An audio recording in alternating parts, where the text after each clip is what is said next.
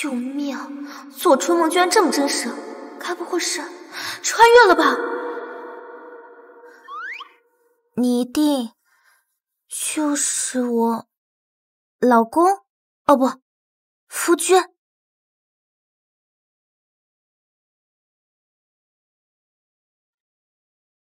你仔细看看，本座是谁？兄弟，别急，让我想想啊。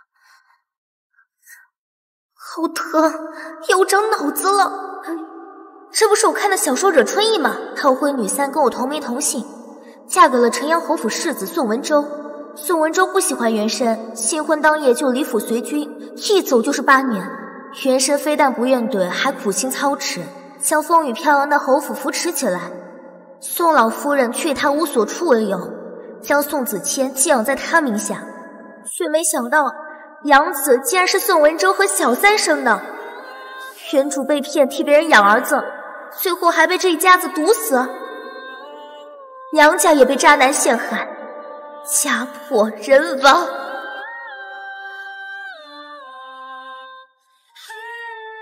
哪有那么欺负人的？你放心，我既然穿过来了，就一定会替你报仇的。你想起来我是谁了吗？不对，这不是原主的老公宋文周。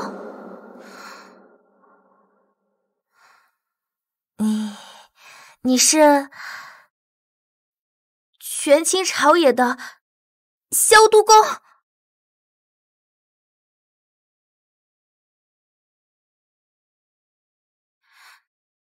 你是9000岁。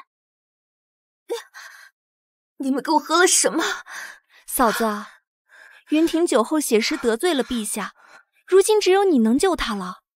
只要你愿意陪9000岁一晚，我夫君就可以免去一死。你总不能眼睁睁地看着妹妹我成为寡妇吧？嫂子放心，此事我和娘亲一定会替你保密，绝不会让大哥知道。我堂堂太尉府千金，你死也不会为生育一介阉人。只怕这事儿由不得嫂嫂你了。你刚才喝的可是我特意准备的合欢散，想必督公大人一定会满意的。这一家子可真狠啊！萧景渊可是个活阎王，被送进督公府的女子全部都死无全尸。看来世子妃认得本座呀。我知道他的秘密，不会被灭口吧？你这是在看哪儿？萧督公，我这个人有个优点，我知道什么该说，什么不该说。这种丑事儿，我肯定瞒得更紧。丑？不，有幸和萧督公颠鸾倒凤，不知天地为何物，怎么会是丑事儿呢？简直是妙不可言，人醉其中。你这些年在陈阳侯府究竟遭遇了什么，才会变成如今这副模样？对不起，是我来晚了。如果没啥事儿，我先走了哈。世子妃似乎是忘了什么。我还真忘了齐云亭。既然你们费尽心机就是为了救他，那我当然不能让你们失望了。督公，我实名举报。督公，我实名举报。你举报什么？宋香柔的公爹就是齐昌盛，齐大人，他卖官鬻爵。吏部考公司张大人就是他远房亲戚。本座自会明察。宋香柔也不能放过，这背后说不准有陈阳侯府的手笔。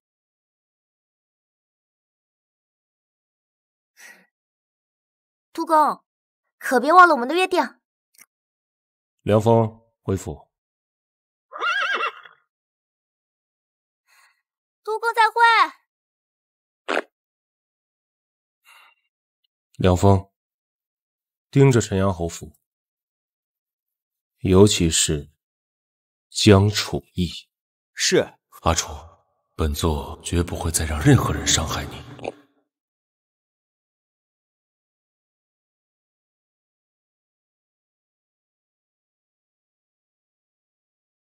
为什么？明明是原主的记忆，我却如此感同身受，好像那个人就是我一样。不仅我会让他们一个一个的付出代价。哎呀，娘，怎么到现在都还没有消息啊？这姜楚意真能请得动萧督公吗？萧督公点名要他，说明啊，他们之间必然是有些情谊。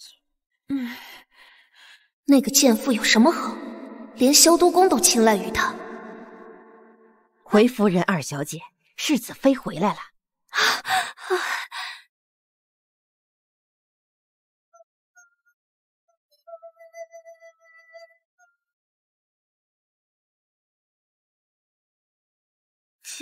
人多了不起，还想跟我儿战斗？我们宿舍3个人，18个群，《甄嬛传》我都看包浆了。啊，嫂嫂如何？萧督公怎么说？你竟敢打我！长嫂如母，你这个当女儿的做错了事，我当娘的打不得吗？放肆！我还没死呢，你就敢当着我的面打我的女儿？我还有更放肆的！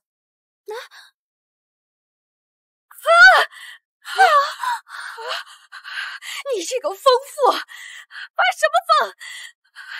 比起你们下药设计我，这不过是小巫见大巫罢了。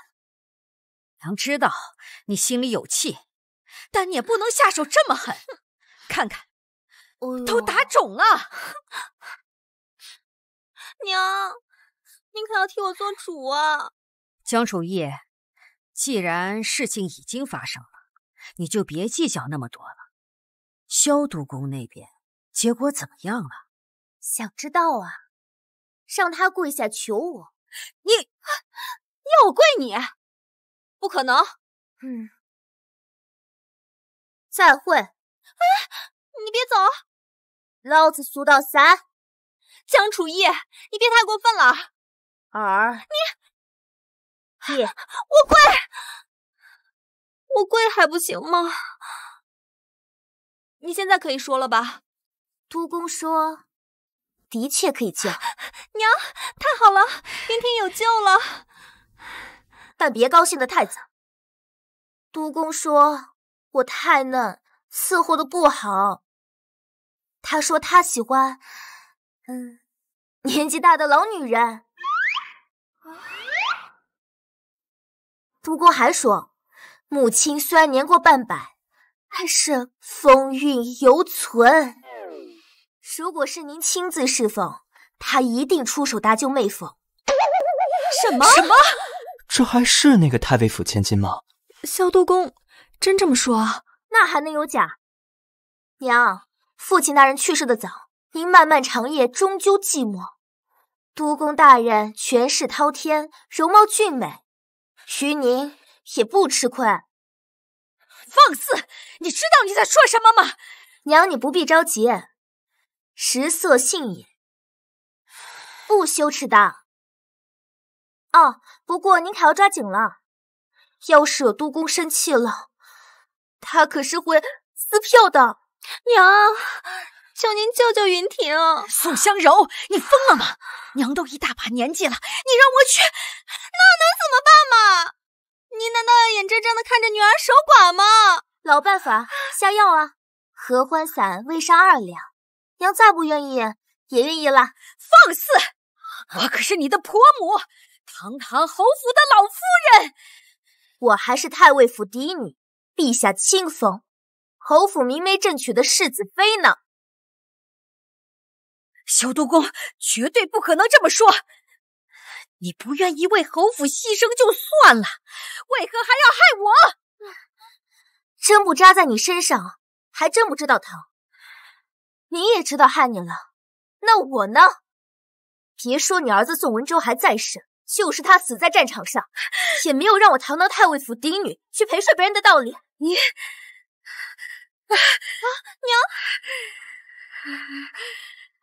世子妃，你怎么可以对老夫人无礼呢？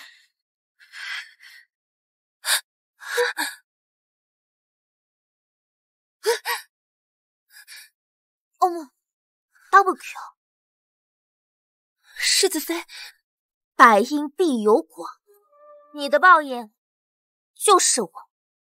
你不过就是侯府养的一条丧家犬而已，谁给你的胆子朝你的主人狂吠的？夫人，我只是觉得世子妃对您不敬，我没有别的意思。林小婉是我带进府里来的，你这话是什么意思？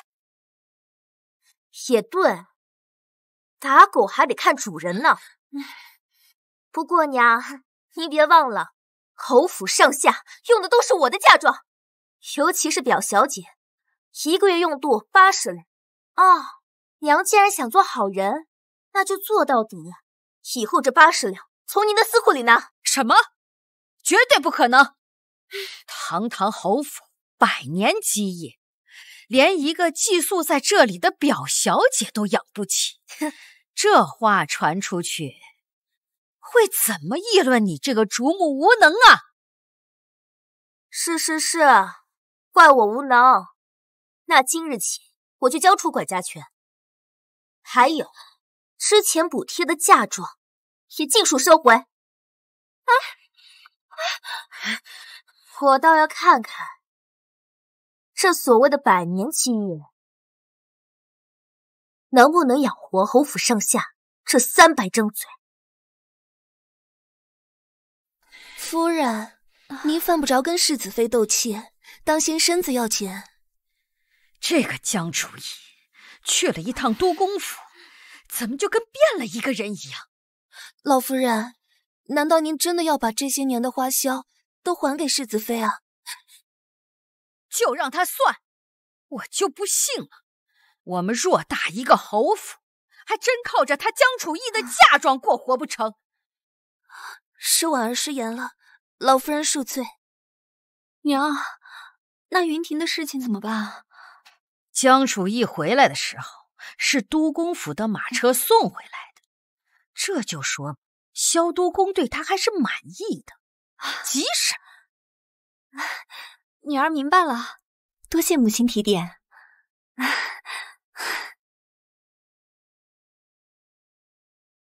他当真这么说？本座喜欢年纪大的女人。回都公，是。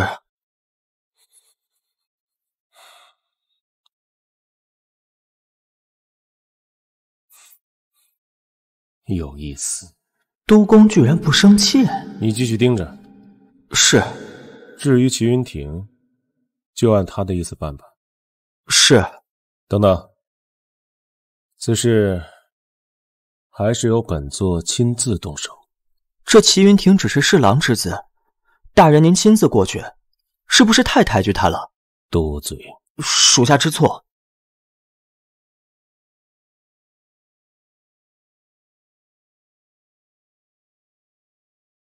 看来这些年你过得很不好啊。宋文周啊，宋文周啊，你就别怪我横刀夺爱了。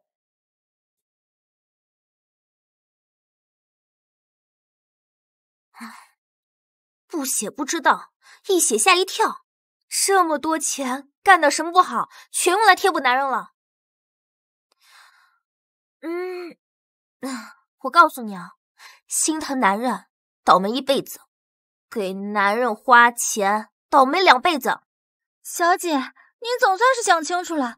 奴婢早就说过，这城阳侯府上下全是趴在您身上的血痣，吃您的喝您的，非但不感恩戴德，还总想骑在您头上，让您心甘情愿付出。天下哪有这样的道理嘛？你说的对，所以我跟宋文周和离吧。小姐，你疯了！这大圣国从来没有和离的先例，就算是平常人家和离，也得是双方族长同意才可以。您可是陛下亲封的世子妃啊！如果我定要和离呢，会如何？小姐，为了族中所有女子的名声考虑，族长会逼死我。父亲虽然仁慈，但也保不住我，顶多让我剃发为尼，一辈子青灯古佛。可即便如此，姜家出了我这个和离妇，所有未出嫁的女子都会被牵连，嫁不出去。即便是嫁出去了，也会被婆家指指点点，一辈子抬不起头来，对吗？古代的女子过得可真惨啊！明明和离的是我，受牵连的却是他们。想要离开侯府，只有一个办法，那就是丧夫。小姐，慎言。上你办的事办好了没？奴婢已经从太岳府要来几个身手好的家丁，此时就在外面候着。走，拿上单子，跟你小姐我讨债去。哎，对了，都公府有没有齐家的消息？这个萧景渊居然言而无信，果然能装太监的男人就不是什么正常人。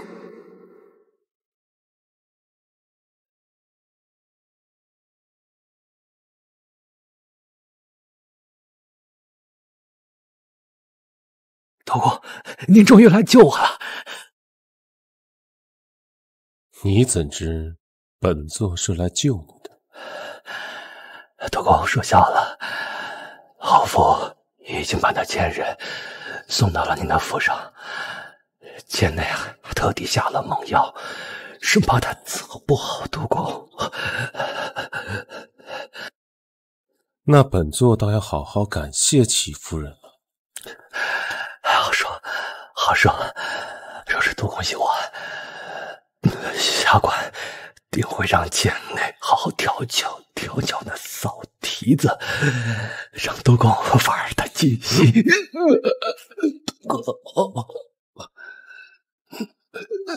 你算什么东西？本座视若珍宝的人，你也敢这般轻贱侮辱？要不是你们齐家跟他沾亲带故，你以为你们齐家能活到现在？你们都该死。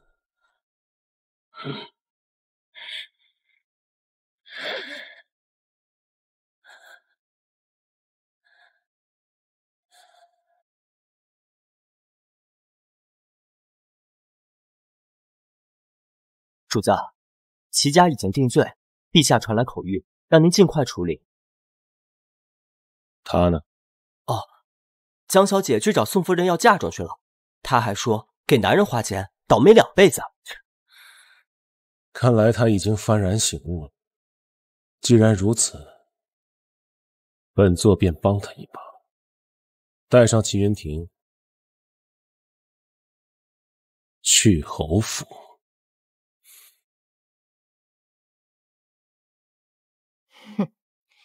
世子妃，你真是不懂规矩，哪有行臣礼让婆母等你的道理？哼！夫人，他打人！这侯府上下阿杂不堪，有什么规矩可言？钱嬷嬷可是我的陪嫁丫鬟，你也敢打她？陪嫁丫鬟，不是丫鬟。夫人，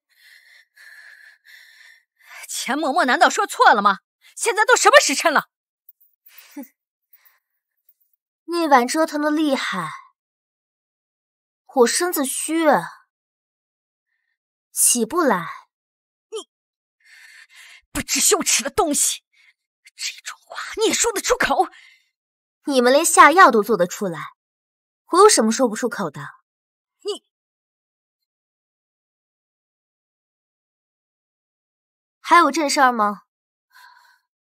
没有的话，刚好我有。刘莹，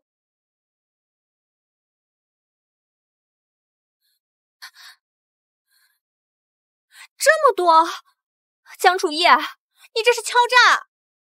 不可能，怎么会有这么多？你们也很震惊吧？我也觉得不可能。我居然为这个家花了这么多钱，佛祖来了都要给我让位。我简直就是在世活佛，当世圣母。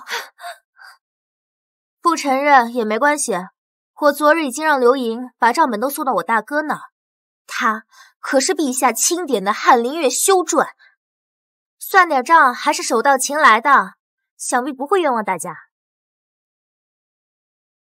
这是咱们侯府自己家的事儿，干嘛要惊动姜家？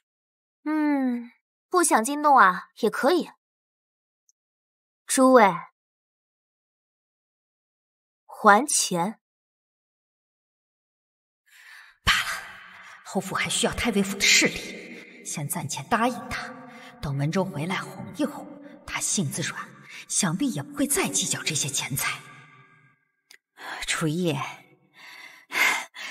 这账目金额巨大，怎么着也给母亲几日时间筹备。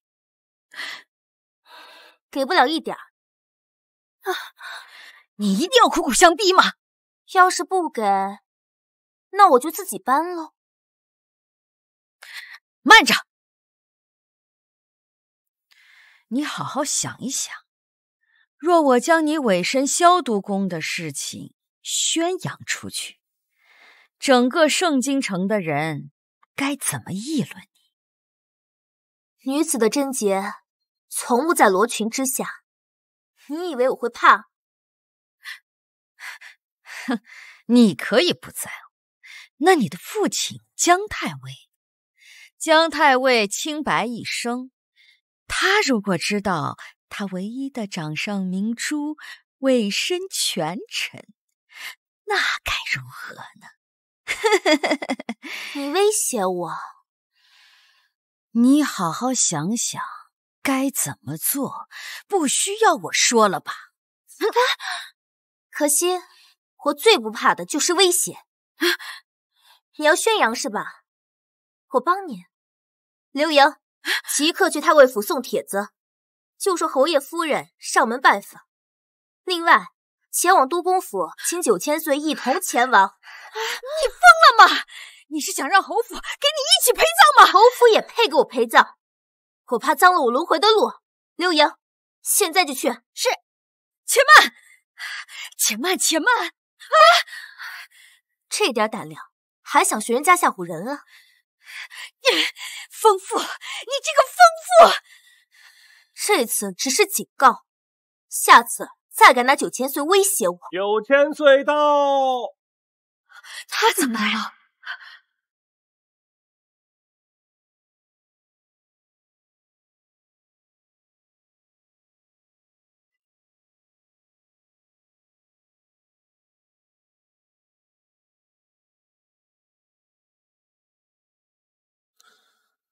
本座听说有人要拿本座威胁世子妃，怎么个威胁法？说来听听。9000岁大驾光临，有失远迎。您听错了，没有人要威胁他。哦，世子妃，是吗？看来齐家的事解决了，原主的记忆没错。回都公，您来的正好，我娘有话要跟您说。没有的事儿，都公不必当真。9000岁今日有何贵干呢？也没什么大事，本座是来给侯府送一份大礼的，带上来。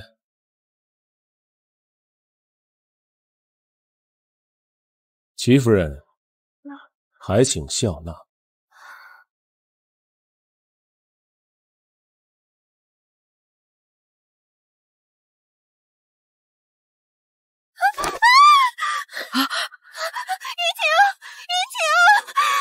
如何？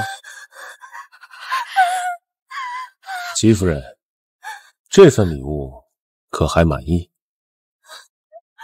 云婷，都是因为你这个毒妇，肯定是你得罪了都公大人，云婷才会死的。我杀了你！小柔，喂，是齐云婷作死在先。你设计我家后，反倒把一切都归结在我头上。你俩真不愧是夫妻啊！都公，我们已经按照您的吩咐做了，大人为何不讲信用？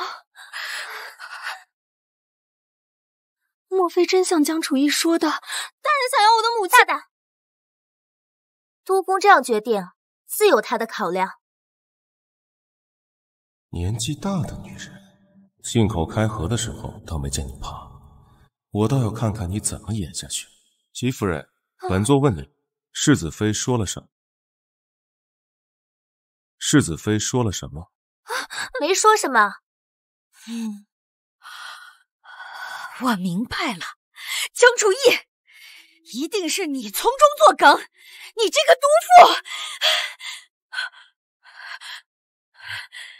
世子妃的意思，就是本座的意思。宋夫人如此，是在质疑本座。妾身不敢。娘亲，难道真的是因为你的自私害死了云婷吗？宋香柔，你是心疯了吗？这种话你也能说得出口？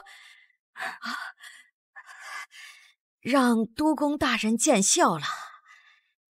如果没什么事儿的话，就请大人。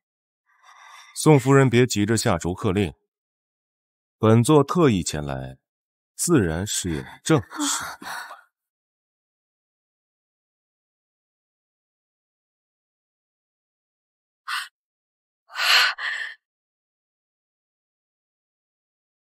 奉天承运，皇帝诏曰：齐昌盛父子涉嫌卖官，密谋造反，儿媳宋香柔捧笔离间，证据确凿，即刻无放。钦此。接旨。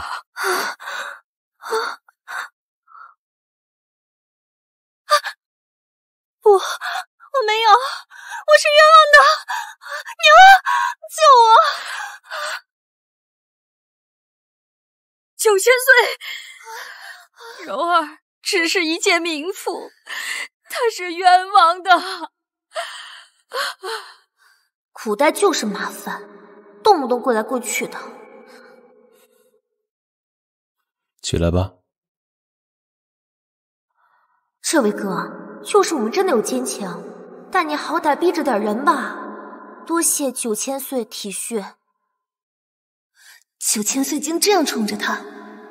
带走。是。娘，救我！娘，9千岁！娘！宋香柔已经付出了应有的代价，接下来就是宋夫人和凌小婉了。你放心，答应帮你报仇，我一定做到。谁敢求情，同罪论处。柔儿，娘对不起你，娘不能让你连累了侯府的前程。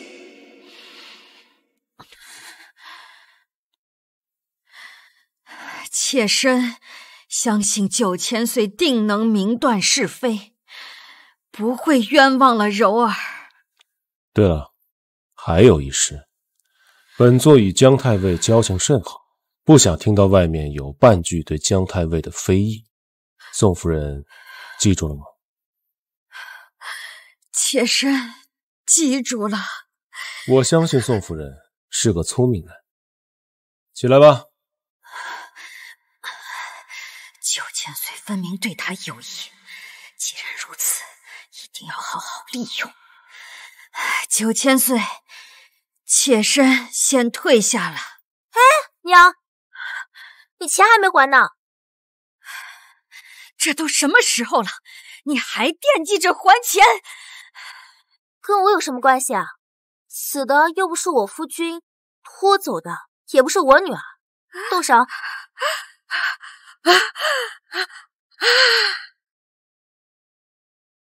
下！你们都给我放下！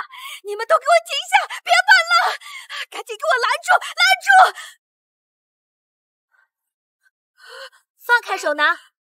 坏了什么东西，我负责，从他们欠我的钱里面扣。放下！你给我放下！哎，这是老爷生前最爱的画笔，别办了！停下！都给我停下！楚意，别办了，我给还不行吗？这不就对了？娘，你也是死犟死犟的。住手吧！钱嬷嬷在，去到我房间把我的银票还有司库的钥匙一并拿来。是，给世子妃。难得啊，娘，这么多年终于见您开司库了。不过，把您司库搬空了，也抵不上债。夫人，您没事吧？哎呀，急火攻心，死不了。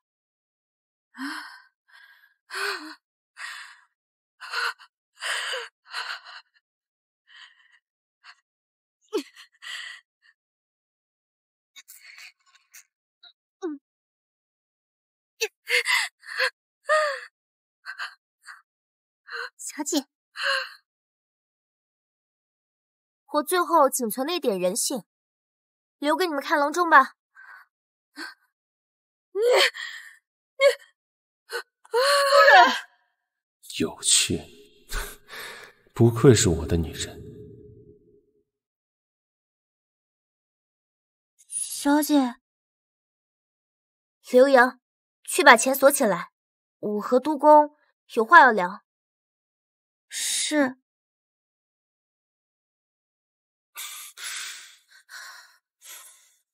世子妃打算如何感谢本座？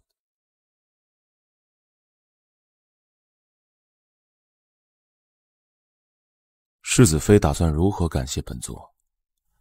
说是就说是，靠那么近干嘛？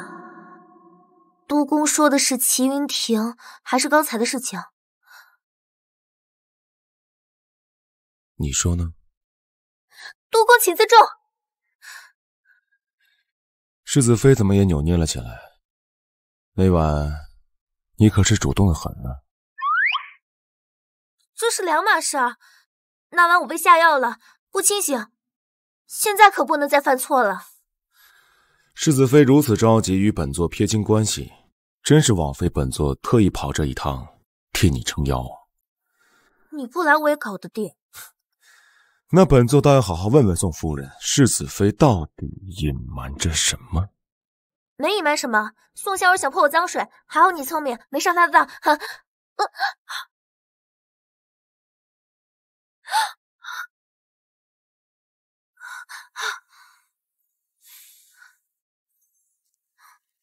是吗？我怎么敢骗督公大人呢？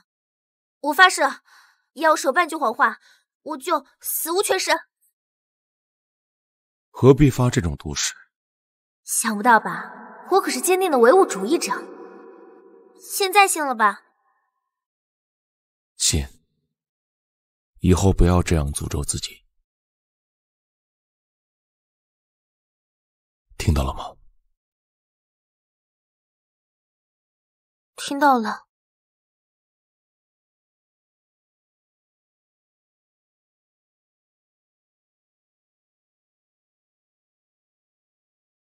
督公，我们现在也算是盟友了，有些话我就明说了。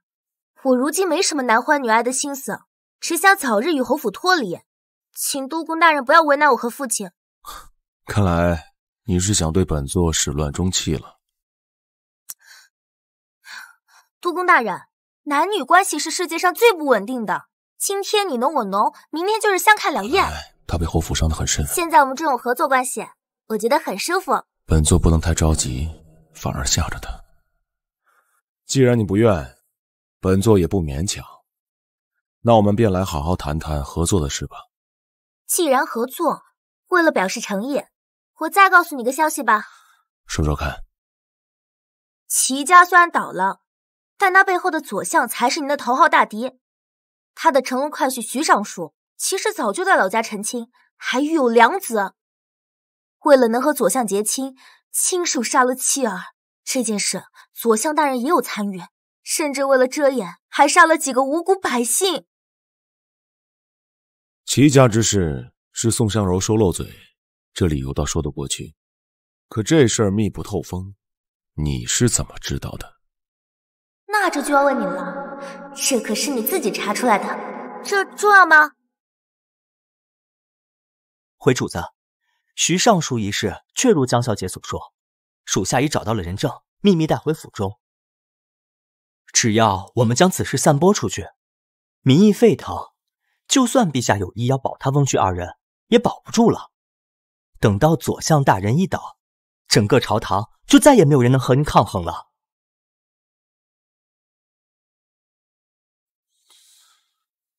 去办吧，切记不要暴露。齐家的事情，陛下已经怀疑上本座了。是。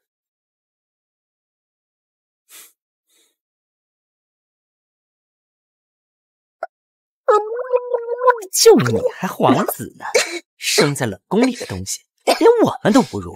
不如你叫我们一声干爹，我们就放过你。你们今天不弄死我，我以后一定会杀了你们的。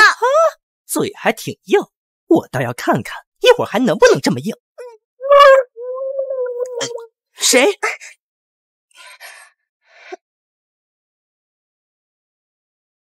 当朝太尉之女姜楚意，放开他！快走，快走，快走！你还好吗？别怕，如果以后他们再欺负你，你就说是我的朋友。我叫姜楚意，叫我阿楚就行，记住了吗？记住了。阿楚，你何时才能记起本座？怎么会这样？不行，我要马上回去。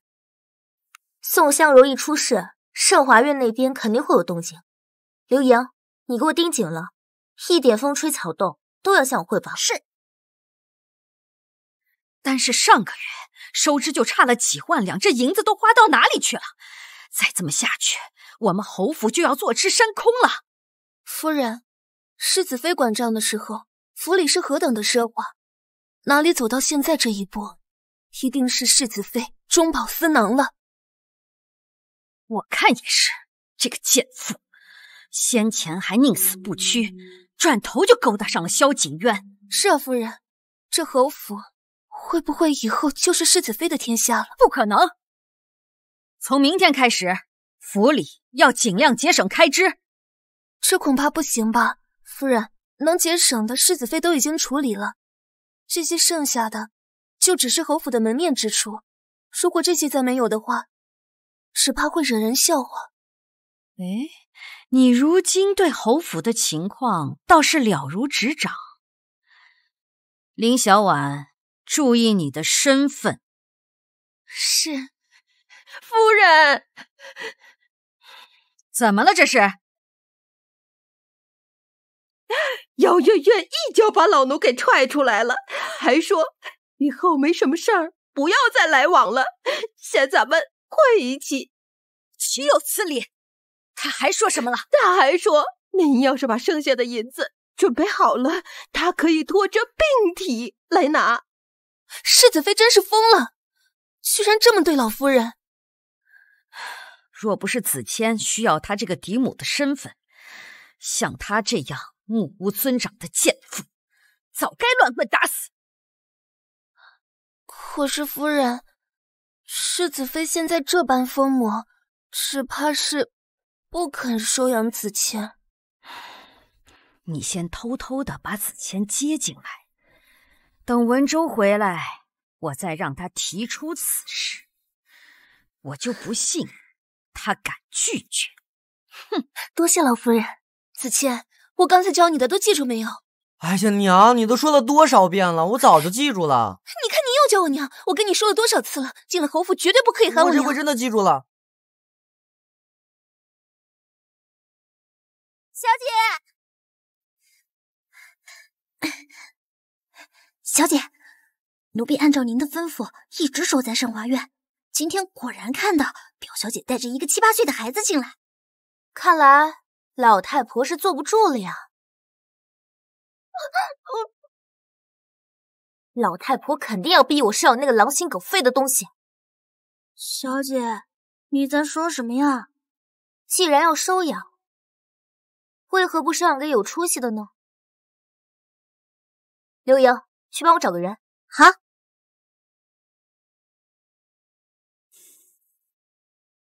主子，世子妃最近好像在找什么人。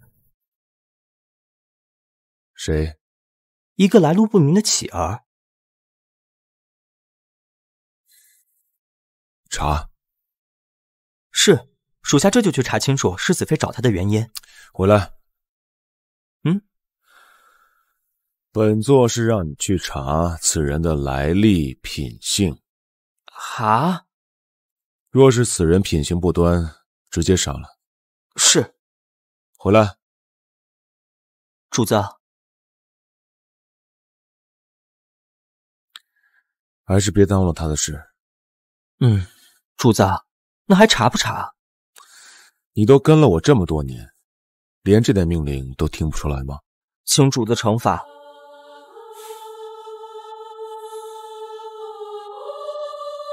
还是本座亲自去同他商议吧。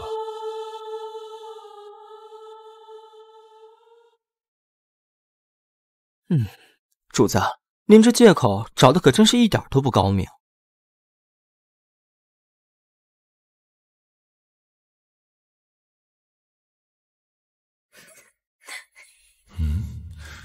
他在哭。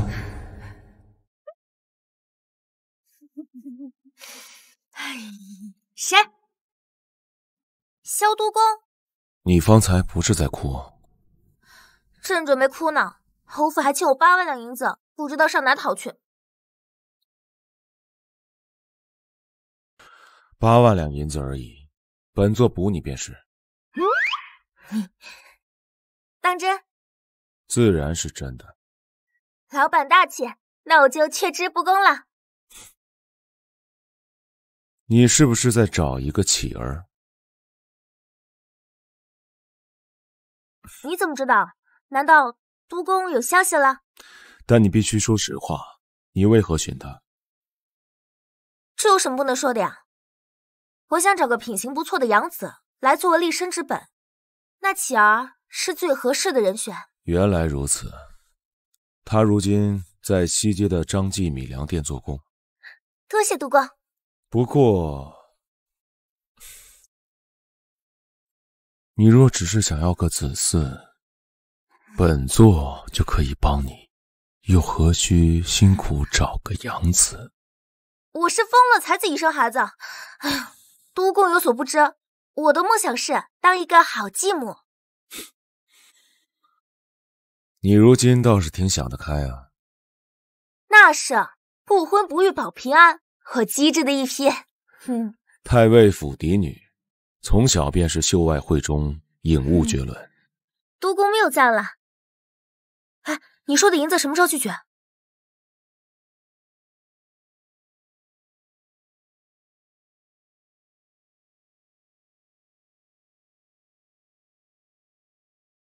小姐，就是他吗？他到底什么来头啊？他可不一般呢。就是他吗？他什么来头啊？他可不一般呢。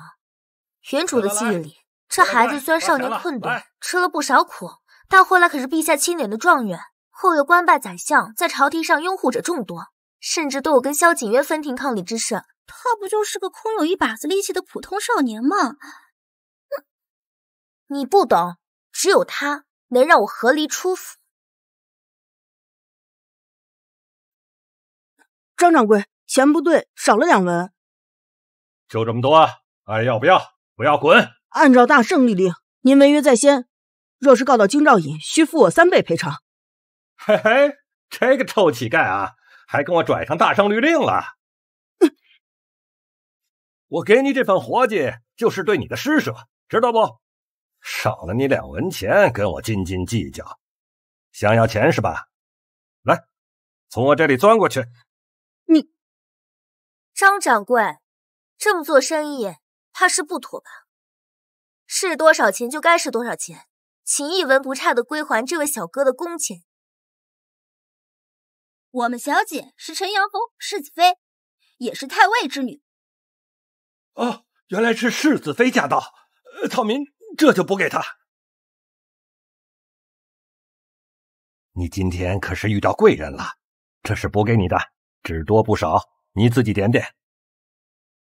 我只拿我应得的。世子妃，这……忙去吧。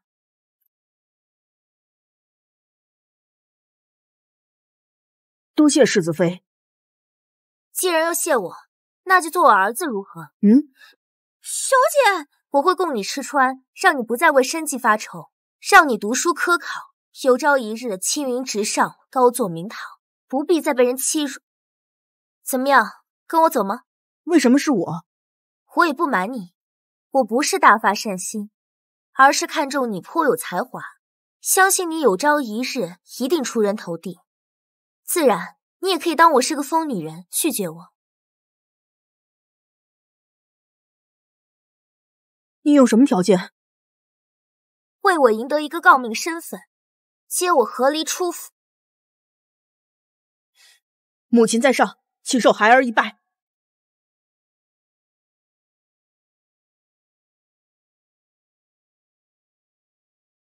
母亲带你回家。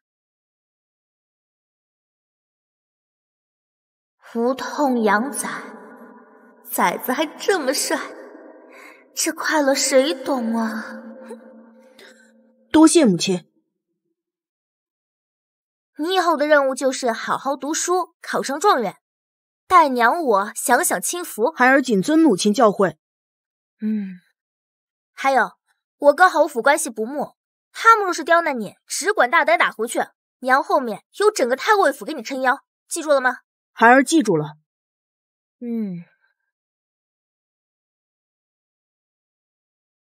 这就是陈阳侯府世子吗？好神气啊！切，有什么好神气的？不还是靠这世子妃娘家的关系啊？听说呀，侯爷夫人还侵占世子妃的嫁妆呢。宋文州能娶到世子妃，那是妥妥的高攀了。我如今的成就分明是我自己挣来的，何时靠过太尉府？娘，我回来了。娘，你怎么了？儿啊，娘终于把你给盼回来了。怎么了？儿啊，娘终于把你给盼回来了。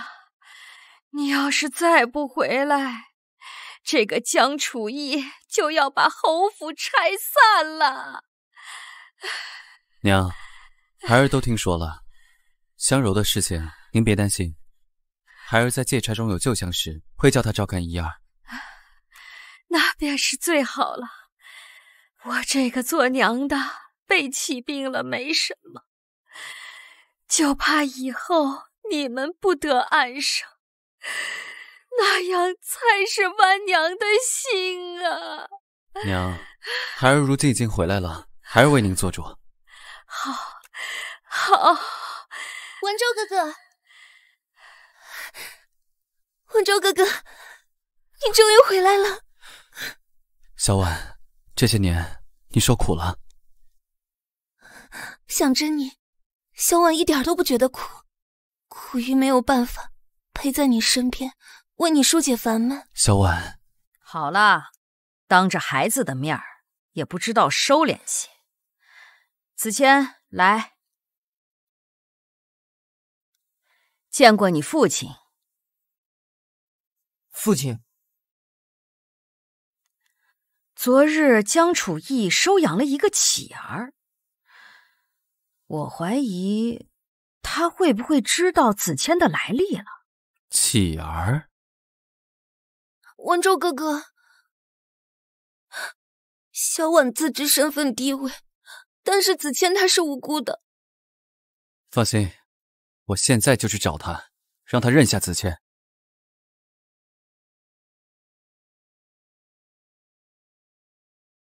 不急，你也长途跋涉，也应该梳洗一番，正好也晾一晾他，让他明白这侯府到底谁说了算。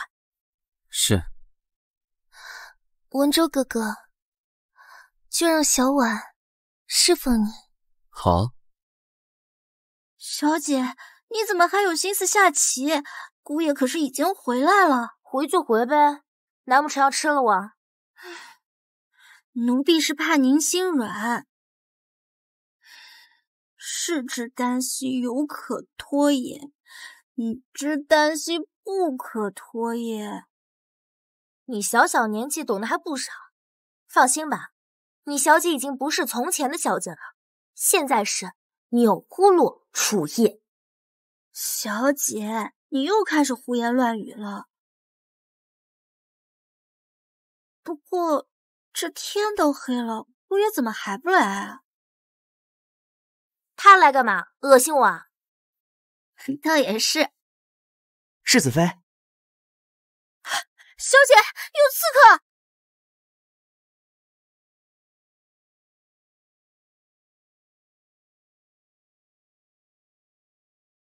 本座听说，不开心的时候需要吃些点心，尝尝看，怎么样？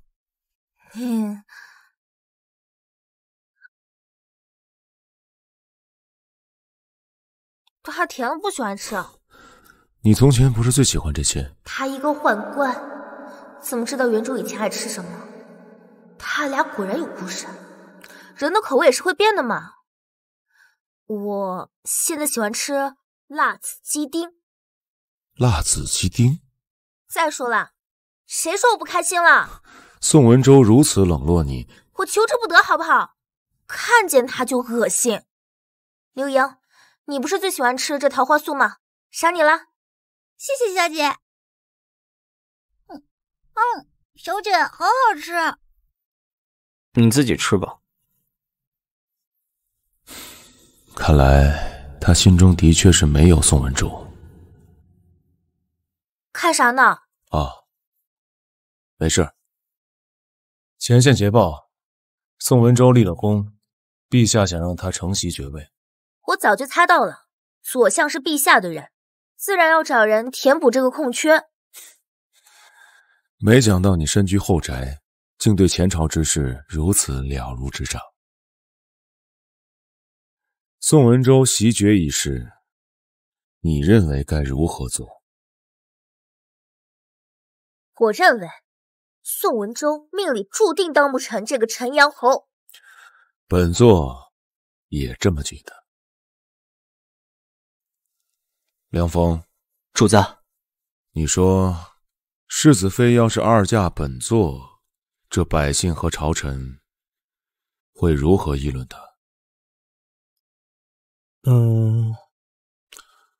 本座问你话的。回主子话，您位高权重，他们不敢知会您和世子妃。如你所言，只是不敢，却不是不会。属下说错话，请主子惩罚。可如若本座是皇帝呢？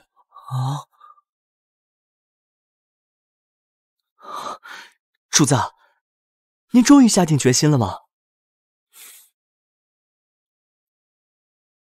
为了他，那本座便争上一争吧。小姐，今天还跟从前一样吗？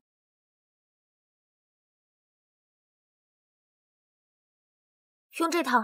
啊？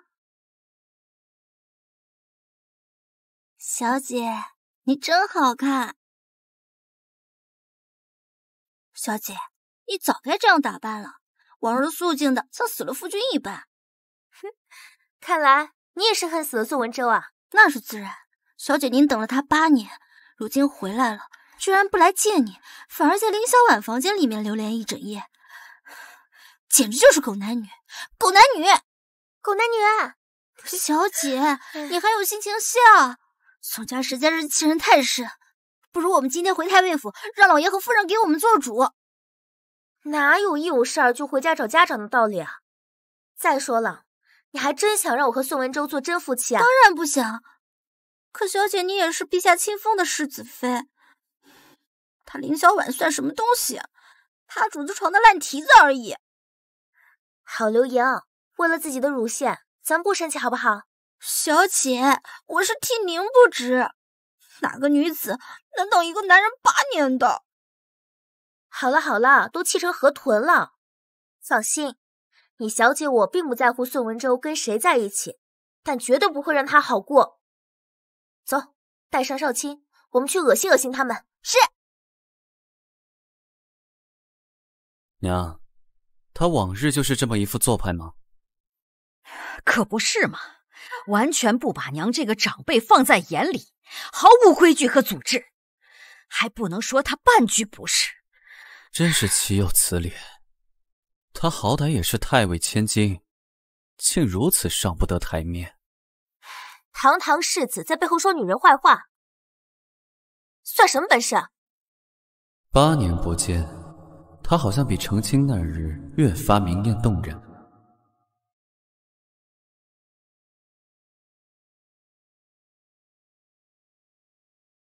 贱妇，竟然勾引我的文州哥哥，长得倒是挺人模狗样的，可惜是个渣男。你来了。来了。世子找我有什么事儿？直接说吧。你便是这种态度？哦，是我那志不在儿女情长，虚伪只是父亲所迫的夫君啊。你，我知道你心中对我有怨，但你实在不该如此行事。我如何行事，轮不到你教。今天我有件重要的事要宣布，子谦来，进来吧。奶奶，这孩子是我前几日上香时遇见的，和我有缘，以后就寄养在你的名下。去叫娘。奶奶，这个女人瞪我。娘，你是不是忘了，我已经有儿子了？少卿，过来。母亲、奶奶、父亲，好孩子，过来。他是谁？如你所见，我的儿子，侯府嫡孙。一个不相干的乞儿，也配做我们侯府的嫡子？如果少卿是不相干的，那宋子谦就不是了。子谦不一样，大师给我们算过了，我和这孩子有缘，所以我才将他带回来。若不是因为我身份低微，才不会让子谦认你这个贱妇做娘。我也觉得子谦这孩子不错，不如就依娘签字吧。小姐，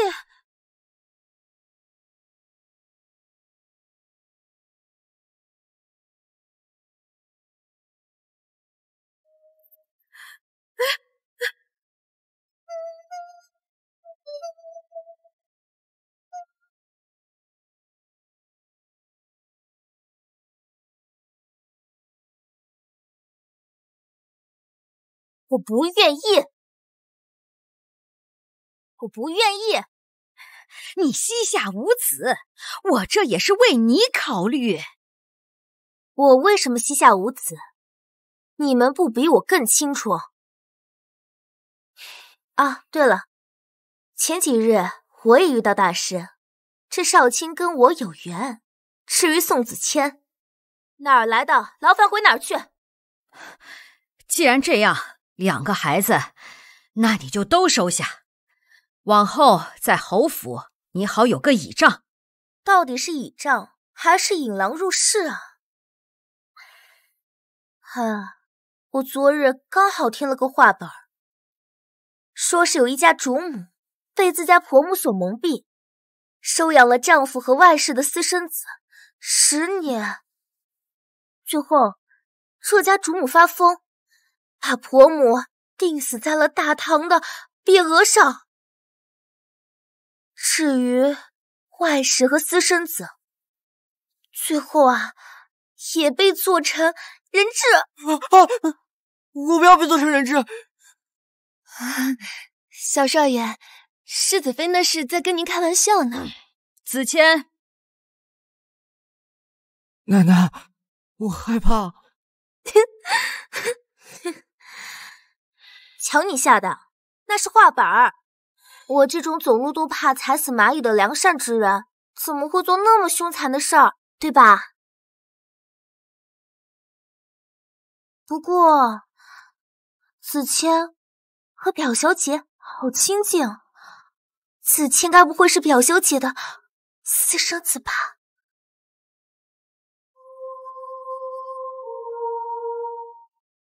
子谦该不会是表小姐的私生子吧？世子妃，您真会开玩笑，这怎么可能啊？哎呀，不会就好。表小姐还未定亲，可得管好肚子，别随便给别人生孩子啊。总之，养她我还不如养块叉烧。好了，我已经决定了，择日就带人给他上官碟，以后他就是我们宋家的嫡子。那我告诉你，除非你有胆量休了我这个世子妃，否则绝不可能。你，母亲，可否容孩儿说一句？你说，不如让孩儿跟子谦公开比试，赢者往后便能侍奉在母亲膝下，输者便如母亲所言，从哪里来的回哪儿去。你算个什么东西？我凭什么跟你比试？还没比就怕了？有你这种草包，侯府怕是完蛋喽。好，比什么？姜家世代簪缨，唯有君子才能配得上母亲的身份，就比君子6亿，如何？一个乞儿还妄言什么君子，可笑至极。娘，这是还没比就破防了。你好，那就依你所言。文州哥哥，万一子谦的比试要是输了，那岂不是？不是专门请了先生教育学问，又怎会连个乞儿都比不过？若真是比不过，又如何当得了侯府嫡子？是。快帮我把这玩意儿拆了，沉死了！小姐您真厉害，就该让他们知道，咱们太尉府的人可不是好惹的。别提那几个傻波衣了，提到就恶心。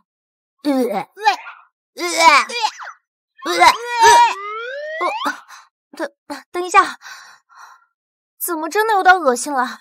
有点想吐了。你怎么样了？没事吧？没事，你快先拆吧。好。不过小姐，他们坚持让您认下宋子谦，到底是为什么？你也看出来了？其实宋子谦就是宋文周和林小婉的私生子。什么？好你个陈阳侯府，居然饲养外室，还把主意打到我们小姐身上！奴婢这就去太尉府告诉老爷和夫人，让他们给小姐做主。不告诉你就是怕你沉不住气。小姐，要是少卿输了比赛，那您不是要养宋子谦那个野种了？你觉得少卿会输？母亲前几日交代的功课孩儿已经完成，还请母亲过目。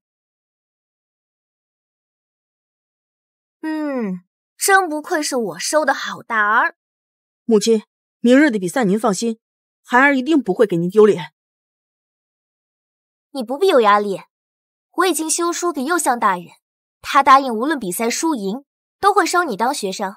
右相大人桃李满天下，能成为他的弟子，是孩儿之大幸。孩儿一定出人头地，早日带您离开这个魔窟。没事，儿子，娘相信你。切记，比赛第一，友谊第二。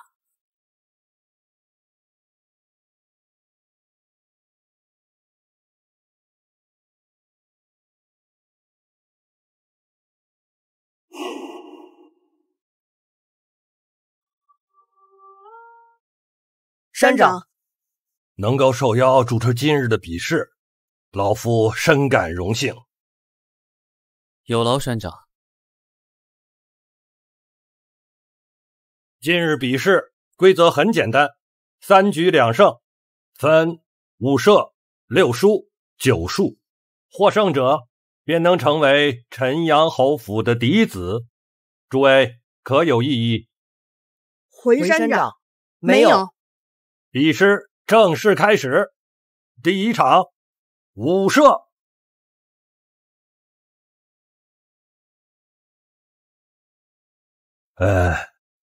容老夫斗胆问一句，二位如此年轻，为何要收养嫡子啊？这就要问世子了。世子，老夫有个方子，灵。山长，开始吧。好。比赛9000岁到！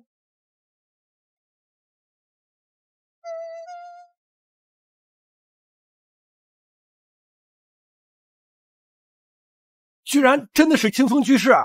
清风居士可是教过先帝的当代大贤，上次现身还是当今陛下40岁寿辰，想不到居然也来围观这么一场小小的比试，果然气度不凡，如同谪仙呐！见过9000岁，见过清风居士。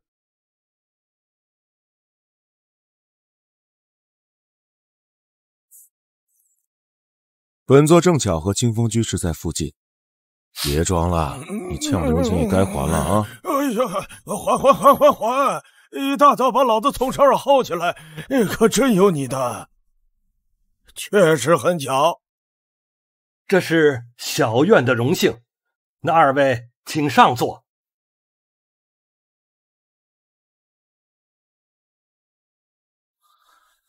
清风居士既然来了，不如给二位后生加个码。9000岁要如何加码？获胜者便由清风居士收为关门弟子，如何？9000岁的面子自然是要给的。当年清风居士是陛下请他去国子监教书，他都不肯，这如今居然收弟子了，这可是莘莘学子3辈子都求不来的福气啊！这两个小子不知道走了什么狗屎运，赢了不仅能当侯府嫡子，还能当清风居士的弟子。果真是个贱妇，等着吧你！今天所为只会是为子谦做嫁衣，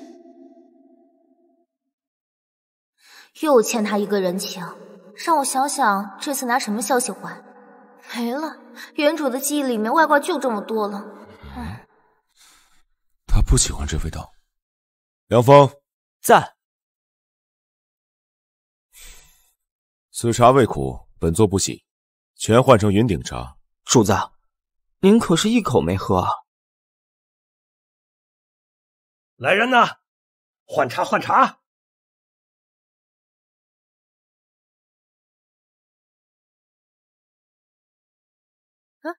我还没喝呢。笑啥？第一轮比赛开始。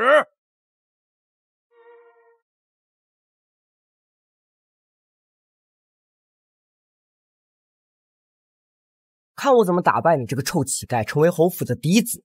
哼！好，不愧是我的儿子，岂是你一个乞儿能比的？要不你干脆直接认输吧。母亲，儿子一定不会给您丢脸。好，你一个乞丐怎么会这么厉害？这力度，这准头，就是大人也达不到啊！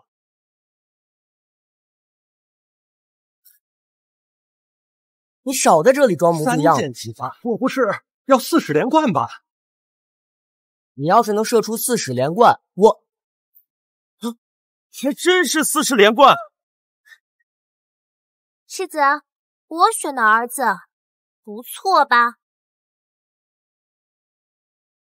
子谦贤弟，该你了。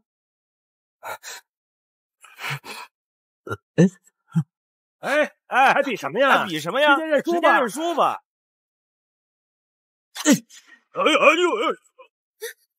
哼，这是比不过了，要暗杀院判大人了。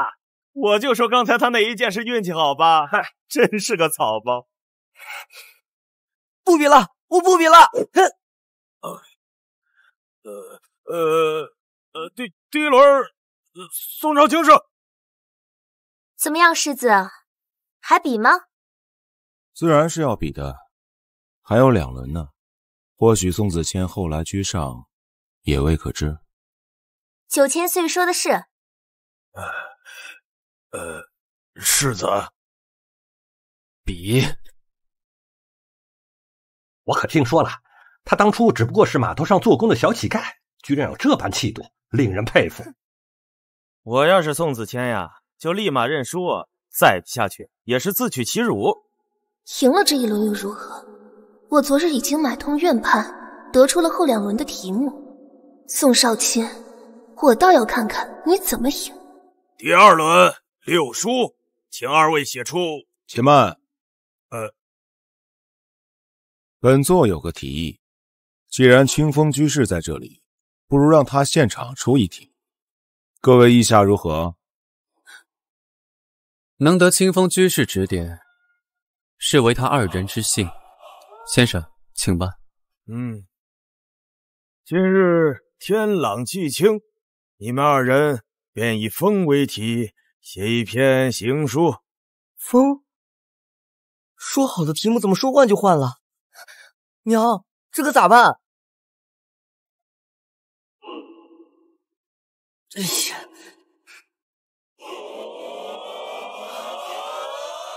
哎，宋子谦这是找什么呢？谁知道啊？真是个废物。这可咋写啊？完了！院判大人，弟子写完了。啊？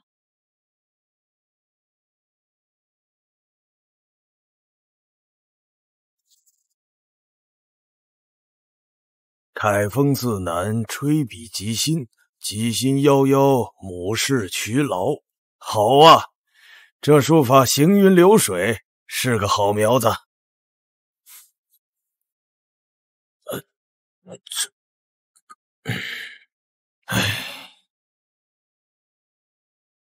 思君见幽房，风摇鬓影香。这宋子谦是不是疯了？当着清风居士和9000岁的面写此等淫词艳曲。宋子谦，你好大的胆子啊！请9000岁明示。看，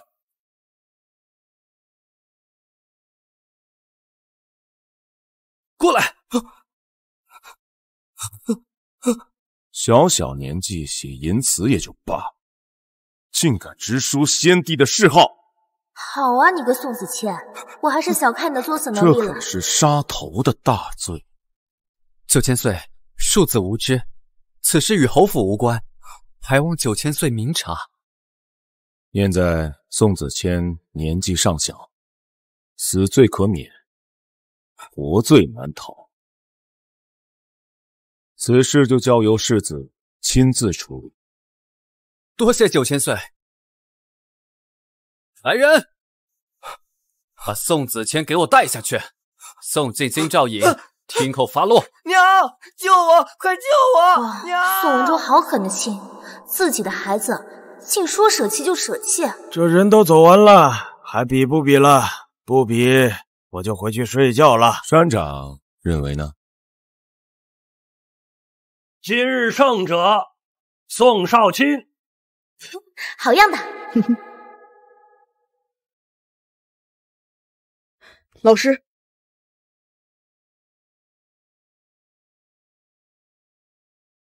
为师也没什么好送给你的，这支笔就当你的拜师礼。天哪，那是陛下亲赐的那支金笔吗？这小子也太幸运了。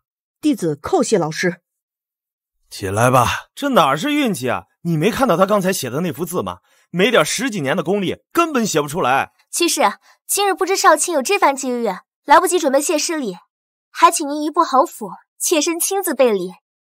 不必，我还要回去睡午觉，让他明日起每日上午来城外茅草屋找我就是。是。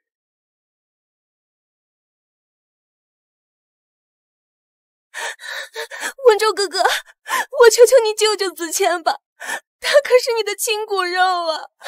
我求求你。是啊，这好好的比试，怎么子谦就被送到京兆尹了？你还有脸问我？这些年你是怎么教育他的？小小年纪不学好，写些淫词艳曲也就罢了，居然还提到了先帝的谥号。什么？这不可能，一定是姜楚意那个贱人的鬼主意。文州哥哥，你一定要查明真相。闭嘴！宋子谦犯下了如此重罪，他是死是活都与侯府无关。我警告你，你也不许再插手此事，否则萧景渊追究下来，整个侯府都会被他连累。文州哥哥，文州哥哥，我求求你，滚开！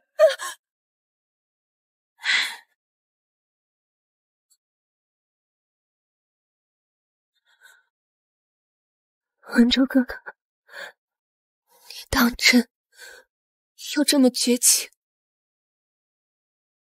是宋子谦他自寻死路，你这个当娘的没有好好规劝，理应同责。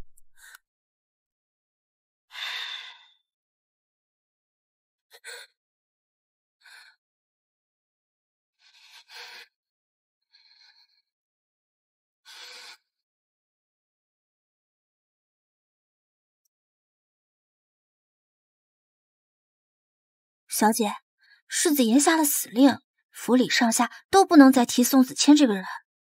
我本来只是想把宋子谦赶出府，没想到他自食恶果，这就怪不得我喽。宋文州，五毒不食子，你不配为人。可不是吗？小姐，侯府不拿您当人，世子又并非是良人，往后您可该怎么办呀？红星照我去战斗，打破万恶的旧社会。这只是个开始。宋文州，下月初8席爵宴，我要送你一份大礼。文州啊，娘担心林小婉这里会有变故。派人看紧他，下月初8就是孩儿的席爵宴了。孩儿得到消息，陛下将会封赏孩儿一份实职，绝对不能出任何差错。娘就知道婉儿有出息，我会好好看着林小婉的。那宋少卿如今也得了清风居士的玉金笔，也不算坏事，总归也是我宋文州的养子啊。这倒是。不过孩儿有一事想不明白，今日不过一个小小的比试，9000岁为何会来？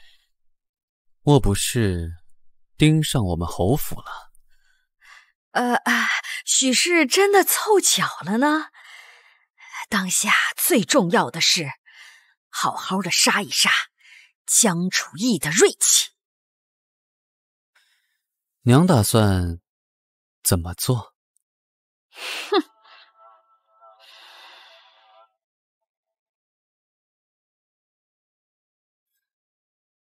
这饭食是怎么回事？堂堂侯府就是这么虐待世子妃的吗？回世子妃，夫人说了，侯府要节衣缩食，这钱要紧着还世子妃您，所以这饭菜呀，您就先将就着点儿。你还钱第一，你回去告诉厨房，以后不用给邀月月送饭了。小姐，还是世子妃您明事理。没事儿，我带少卿和刘盈回太尉府去吃。等什么时候侯府有了肉，我再回来。好。哎，且慢，这肯定是搞错了，这肯定是厨房搞错了啊！老奴这就去厨房看看啊。我就知道他们就是故意欺负小姐您呢。本小姐无所畏惧，把这些菜分一点给少卿，他正长身体，得吃点好的。是。萧督公，你其实可以走门的。下回一定。还有下回。督公这是又来给我送饭啊？本座刚好在琼楼用晚膳，想起琼楼距离侯府不远，便顺手带了几道菜，想与世子妃一同品尝。不过好像没什么必要了。我看过的小说没有1000本，也有800本了，哪有什么顺手？根本就是特意过来跟女主约会的吧？不嘻嘻，我好像是女主。看来世子妃是不欢迎本座。没有，能陪督公用膳，我简直是三生有幸。世子妃就不怕本座对你做什么吗？怕呀，所以督公你一定要克制住你自己。我现在喜欢吃辣子鸡丁啊，还挺细心的嘛。再这样下去，我怕克制不住的是我了。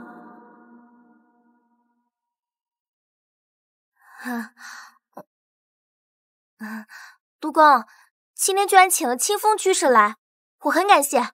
来吃饭。仅是如此吗？别动。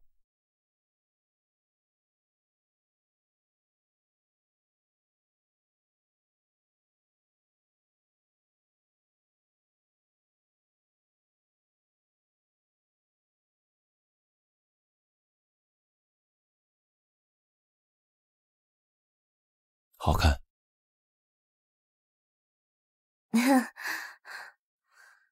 多谢督公。还有一事，林小婉今日去了督公府。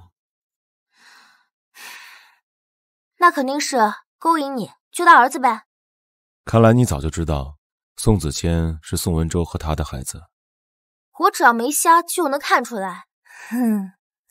难怪你会突然与侯府翻脸，原来是因爱生恨啊。督公误会了，我是因为心中无男人，拔刀自然神。那本座呢？也不在你心中。那本座呢？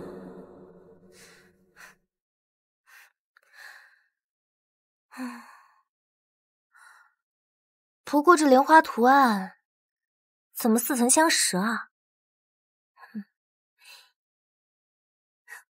萧景渊，你再这样撩我可就克制不住了。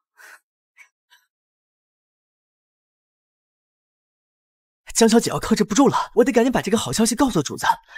等等，我会轻功啊，我跑什么？当真？千真万确啊，主子。江小姐说她爱慕您，已经到无可救药、没您不行的地步了。心中无男人，哼，最硬的女人。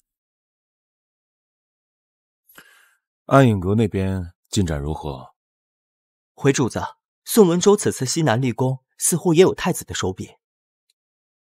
看来太子殿下身边是真没人了，所以才会用了宋文州这个草包。主子，您既然已经明白了江小姐的心意，便不必顾及侯府了。要不要干脆……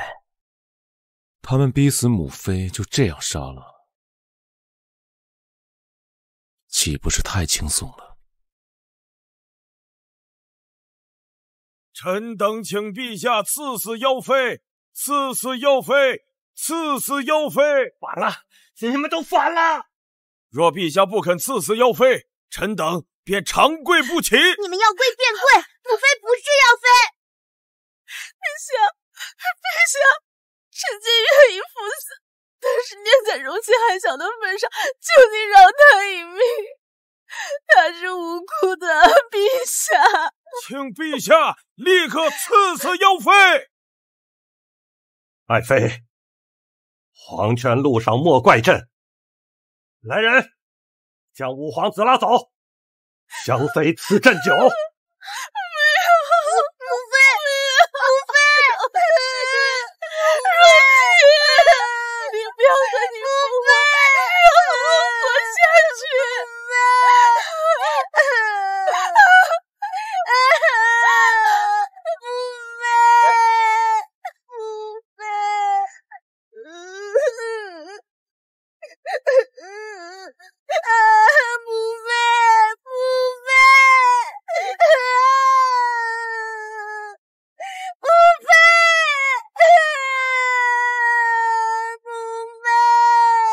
云起，总有一日你会明白朕。继续盯着宋文州，必要的时候，本座会出手。是。阿楚，等着本座。往日这种活计都是从外面聘师傅来，如今却落在你我头上，我真是不服。活多了，越钱越少了，这偌大的侯府也不知是怎么了。是啊，往日世子妃管家，侯府上下哪个过得不是舒舒服服的？别说了，梁伯那把年纪了，还被夫人赶出府去了。他可是在侯府侍奉了10几年的老奴，都不得善终。娘，您怎能将梁伯赶出府？他可是家生的老奴，手里可掌握着不少咱们侯府的秘辛啊！你以为娘愿意这样吗？侯府实在拿不出钱来养他们啦。为何？你自己看看吧。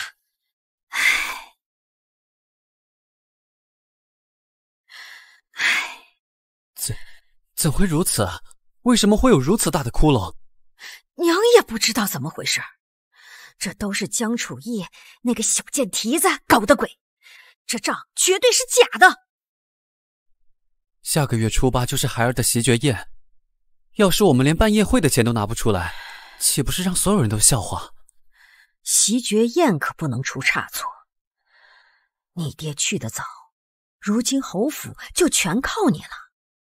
要不你再去邀月院跟他说几句好话，让他再拿点银子出来呀。可如今他这般态度，只怕不会。那你就跟他圆房。想必他就是因为你8年的冷落，心存怨恨。如果你和他圆了房，他一定会死心塌地的对你。可是娘，孩儿堂堂7尺男儿，又怎能靠女人？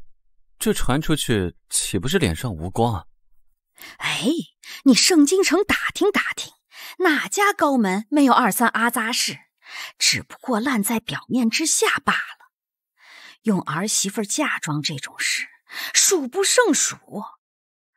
再说了，我们侯府可是先祖皇帝亲封的侯爵，可比他们太尉府尊贵多了。哼，孩儿今晚就去。对了，只要能拿捏了他，以后太尉府的势力也是你的。娘知道你心里不喜他，委屈你了。为了侯府，应该的。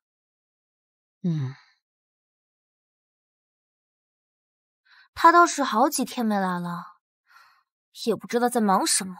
哼！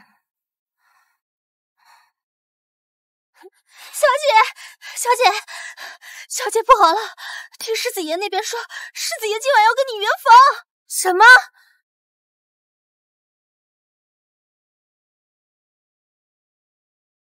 快，把院子门也插上，一只苍蝇都不许放进来。是。跟你圆房，还不如被只狗咬。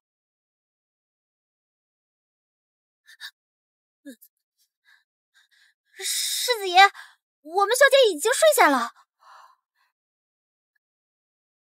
这死渣男，真不要脸。他就请点灯。世子爷，我们小姐这下真的已经睡下了。他既已嫁入侯府，你为何还称她为小姐？这死渣男，看我不放狗咬你！本座这就替你杀了他，好不好？夫人，发生什么事了？小姐，你没事吧？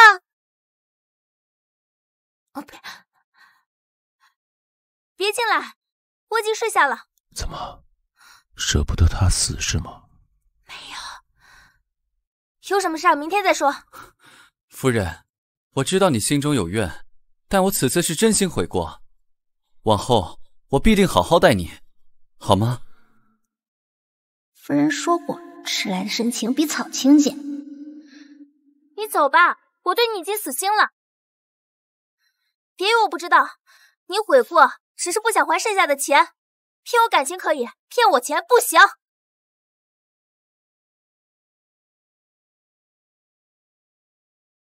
帅成这样，我仅剩那点妇道，全靠我的道德标准。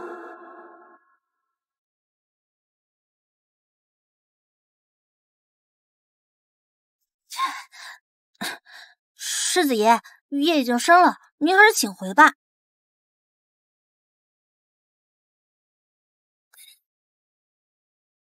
世子妃想干什么？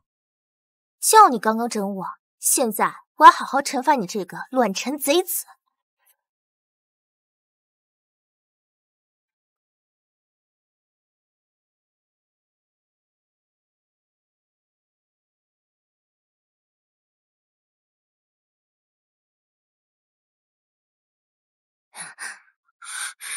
你要干嘛？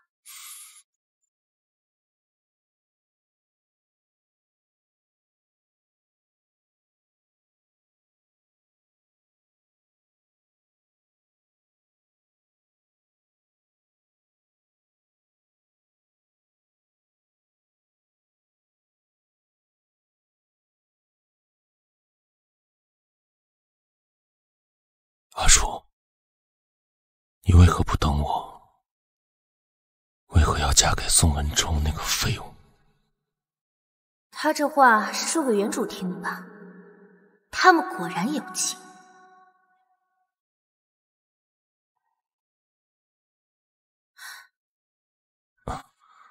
萧景渊，阿楚，怎么了？我还是世子妃，我们不能这样。好，我不勉强你。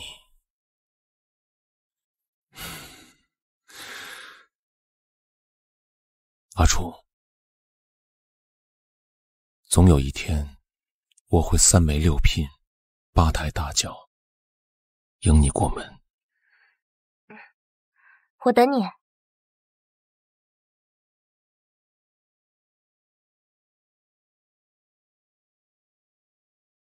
可是萧景渊，你爱的不是我，是原来的姜楚意。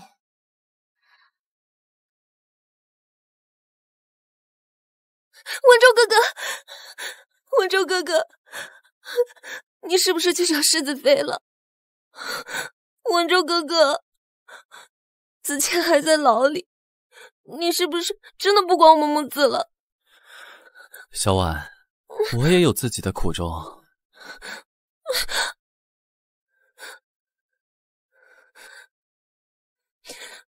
文州哥哥，你等等我！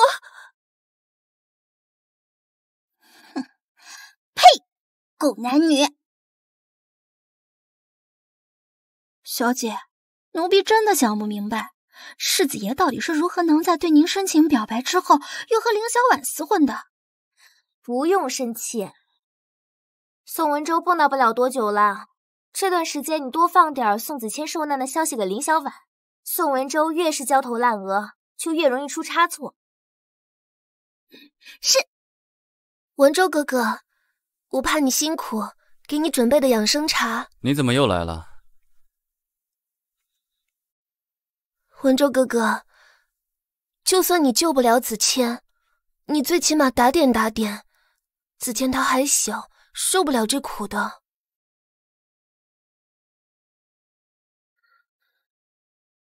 你不知道他犯了什么事儿吗？难道你想让我把整个侯府都搭进去吗？文州哥哥，子谦可是我和你的孩子。你若舍不得，那我们再生一个便是。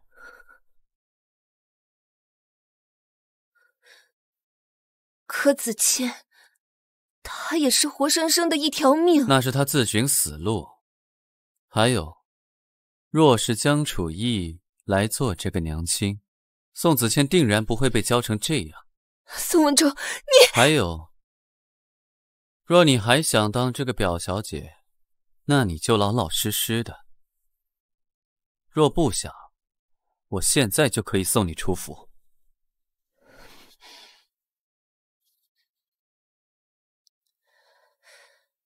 文州哥哥，如果陛下知道你私养外室，你觉得你这个爵还能袭得成吗？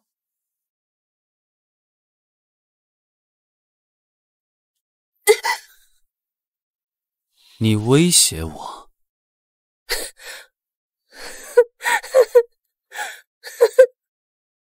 林小婉现在也知道人命珍贵了，可惜当初原主受的苦难远比他现在更多。小姐，那接下来我们要做什么呀？你去找几个灭生的行商过来，这盘棋是时候下了。奴婢这就去。宋文州，你准备好了吗？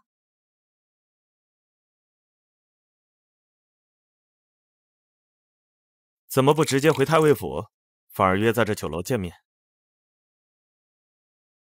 母亲近日总念叨着想你，还说下月初8宋文州袭爵宴上终于能见到你了呢。我今日约见大哥，就是要说袭爵宴的事儿。上次你送账本回来，大哥便想替你去侯府出气，你偏一直拦着。唉，我知道大哥疼我，所以我有一事要求大哥。快起来！下月的侯府袭爵宴，我要侯府彻底覆灭。什么？还请大哥说服爹娘，不要插手我与侯府之事。你糊涂呀！快坐，快坐！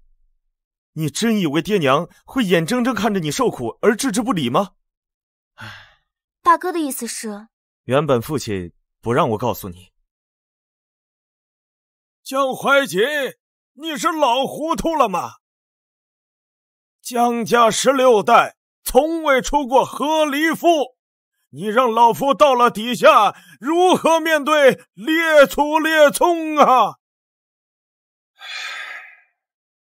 宋文州这般折入我耳，我这个当爹的若是袖手旁观，岂不枉为人父啊？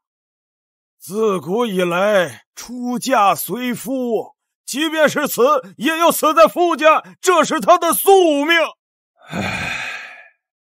族长，侄儿已经做到了太尉的位置，可连自己的女儿都护不住，那这太尉不做也罢，侄儿这就辞官，即便是受家法被逐出江家，也绝不让我儿受苦。你竟敢威胁我！爹，当真这么说？你只管放心去做，如果陛下真让你和离，那我们一家人就回江南老家去，只要有大哥在，绝对不会让你受一点苦楚。我记下了。小姐，世子爷来了。这是怎么回事？大哥，请随我来。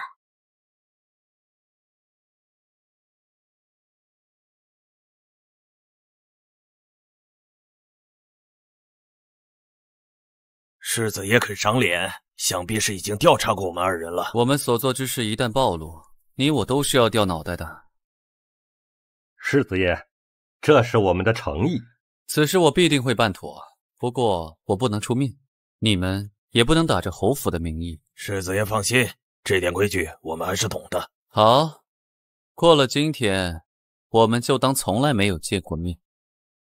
做得不错。接下来和宋文州的一切书信往来，还有公司账目明细、私人印件，都务必保留证据。是。退下吧。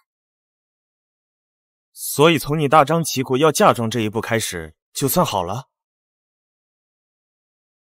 没错，城阳侯府没有实权，宋文州好不容易拿下军功，可以趁机拉拢朝廷官员。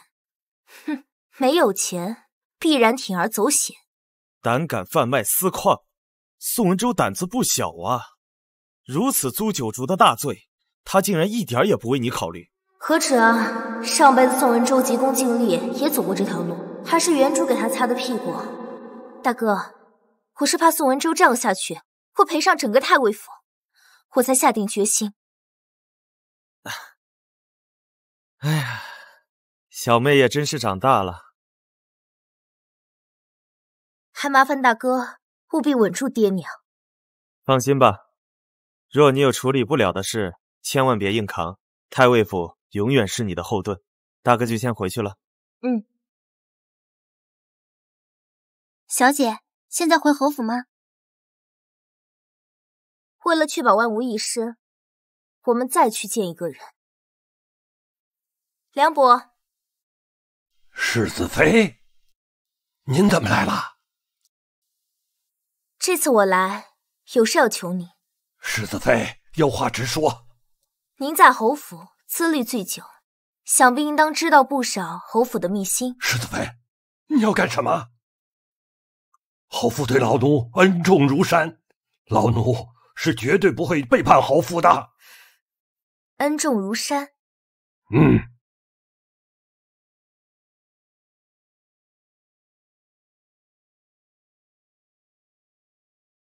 我跟你打个赌怎么样？什么？我赌这酒里有毒。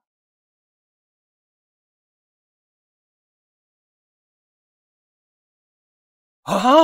这怎么会啊？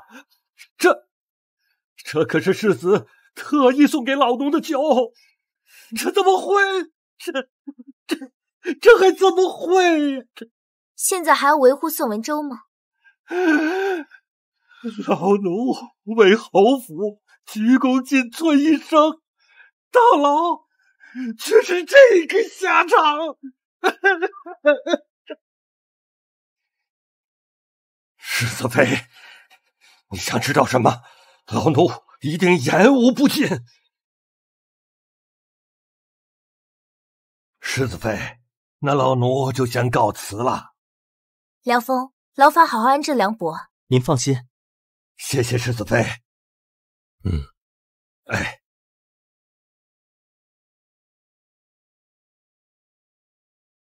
要不是梁伯告诉我，我还不知道侯府有这么多龌龊事，居然涉及到太子。此事牵连甚广，只好找你帮忙。太子谨慎，我调查他许久，却找不到任何蛛丝马迹。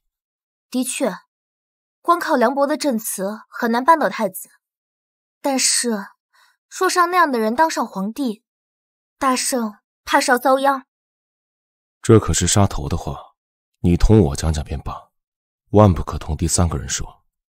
我也不傻，不过陛下子嗣凋零，没了太子，还真没能堪大任的了。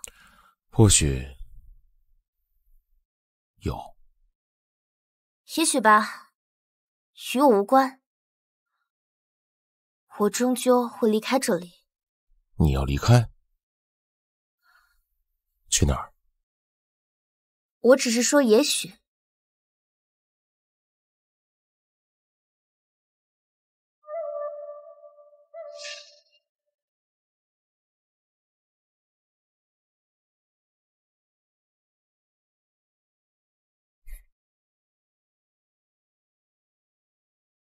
你日日带着我送你的发簪，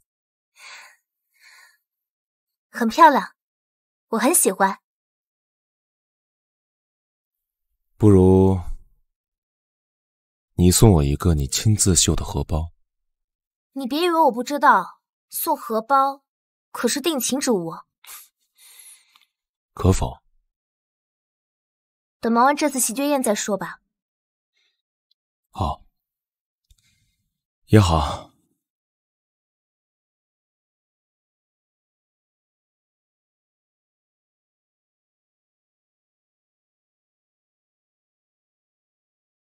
往后的路，我会跟你一同走下去。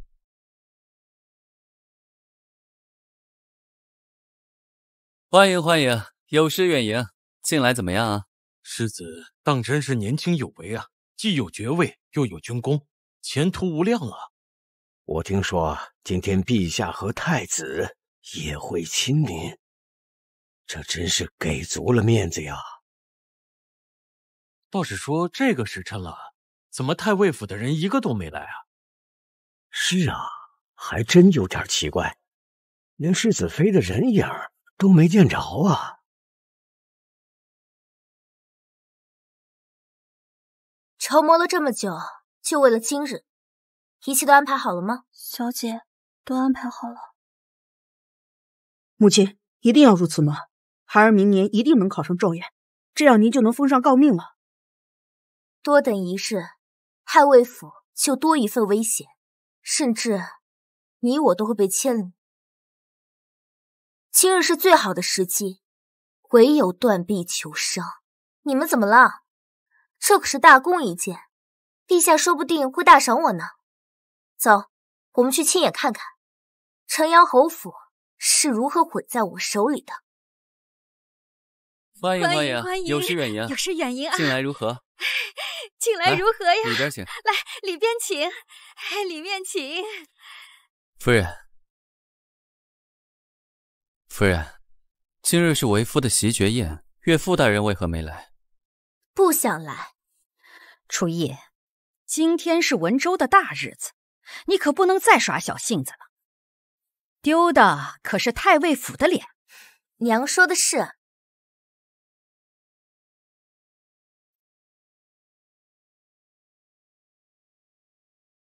我今天看着姜楚意笑得怎么那么阴森恐怖，他不会又出什么幺蛾子吧？他好歹是大家闺秀，想来不会如此。凌小婉呢？她近来总是发疯，一定要看好她才是。放心，我已经把她关起来了，她不能出来捣乱了。那就好。陛下到，太子殿下到，9000岁到。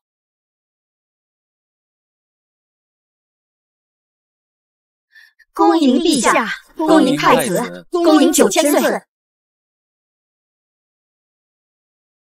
今天是宋爱卿袭爵仪式，朕也是客随主便，不必拘礼，都起来吧。谢陛下。宋爱卿啊，方才在路上，朕就听萧爱卿说，你新收养了个养子，还被清风居士收为弟子。朕很是好奇啊，可一定要看看。草民宋少卿参见陛下。听说你学问不错，朕考考你。草民荣幸之至。宋文州，你好狠的心！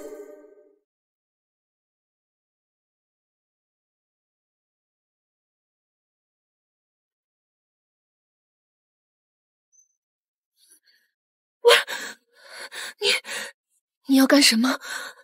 是不是姜楚意那个贱人让你来看我笑话的？你给我小点声，你少往自己脸上贴金了，我可没空来看你。我来呢，是来给你送样东西的。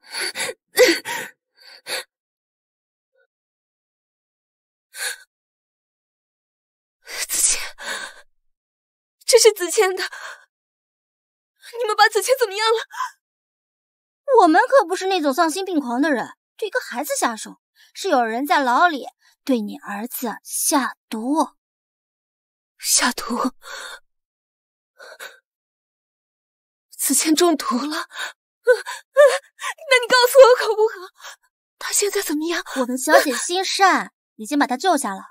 不过我们小姐说了，这次能救，下次可就不一定了。是谁给子谦下的毒？还能有谁？你心里不是已经猜到了吗？宋文州，我跟你拼命！还是我们小姐说的对，永远要相信一个母亲。清风居士的弟子果然不一般，朕很欣赏你的才华。破格让你参加今年的殿试，不必等到明年参加。多谢陛下。虽然一开始找他是有私心，但现在看到他能发挥自己的才华，真好。有这样的治世能臣，是百姓的福气。娘，你真棒！能让母亲开心，是孩儿最大的成就。贱人就是记不清。乔朕，居然把宋爱卿骂了。周公公，赶快宣旨吧。陛下，民女有话要说。陛下，请听民女一言。小婉，你怎么来了？你是？回陛下，民女就是城阳侯府的表小姐。小婉，听话，快回去，这里不是你胡闹的地方。也是世子养在府里的外室。陛下，他信口雌黄，微臣怎么可能会养外室呢？你这个贱人，你就是想毁掉文州，毁掉侯府。宋夫人，陛下不能相信他，文州一直都在西南，怎么可能养得了外室？请陛下明察呀！你来说。回陛下，我与世子早育有一子，他便是前段时间与宋少卿比试的宋子谦。这么说来，这一家逼着世子妃养外室的儿子，这也太欺负人了。怪不得太尉大人不肯来，这谁受得了？宋子谦出事后，他不仅将我锁在柴房，殴打虐待不说，他竟然还想毒杀子谦。陛下，他可是子谦的亲生父亲啊！像他这样狠毒的人，根本不配袭爵。你胡说！微臣怎么可能会毒杀子谦呢？宋文州，林小婉所言究竟是不是真的？陛下，绝无此事啊！是林小婉，她三番几次勾引微臣，微臣不愿意从她，所以说她因爱生恨，污蔑微臣的呀。回陛下，子谦和他滴血认亲，便知道民女没有撒谎。宋文州，你果真想滴血认亲吗？陛下，微臣知错了，都是微臣一时糊涂，请陛下网开一面啊！如此失德，你让朕说你什么好啊？微臣真的知道错了，请陛下再给微臣一个改过的机会好吗？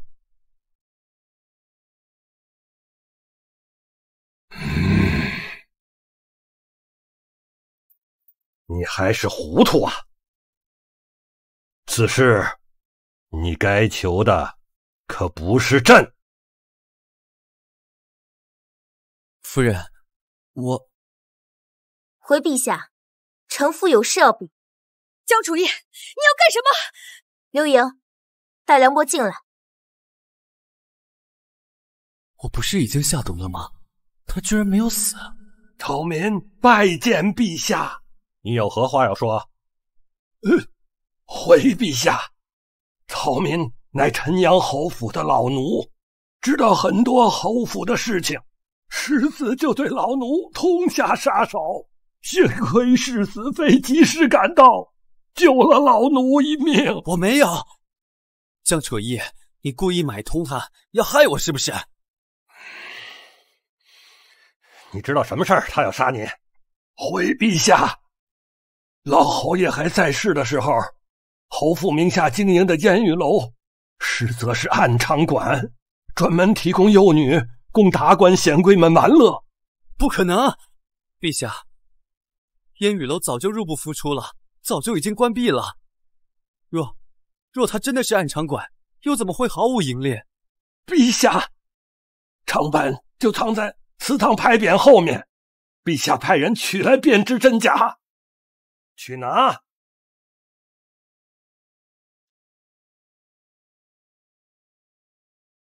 混账！一个小小的陈阳侯府，竟然有这么多猫腻！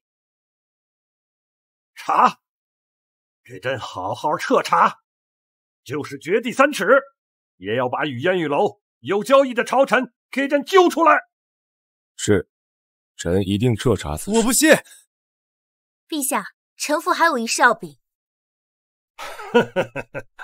好，朕倒要看看这陈阳侯府还有多少惊喜。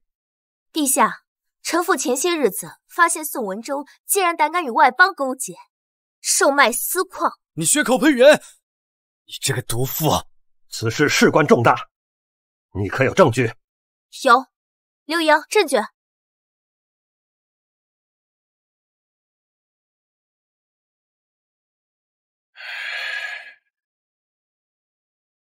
陛下，臣妇一早发现宋文州不对劲，为逼宋文州露出马脚，臣妇谋划许久。这些是臣妇的人冒充行商与宋文州交易的证据，白纸黑字，无从抵赖。你血口喷人！你这个毒妇，你居然敢设计我！我杀了你！陛下，宋文州私养外室，逼臣妇收养他的私生子，侯府私吞我的嫁妆，这些我都可以忍。但此事牵连甚大，就算背上弑父的骂名，我也不想看他危害社稷。陛下，世子妃高风亮节，臣佩服之至，还请嘉奖世子妃，重罚宋文州。宋文州，你最好识相一点，不要把本宫拉下水。来人呐！宋文州狼子野心，数罪并罚，即刻凌迟示众。宋夫人赐全尸。姜楚意，你如此害我，我在黄泉底下等着你。世子妃举证有功，不受连坐，特准其合离出府，封为乐安县主。谢陛下。焦爱卿，留下行刑。是。围攻。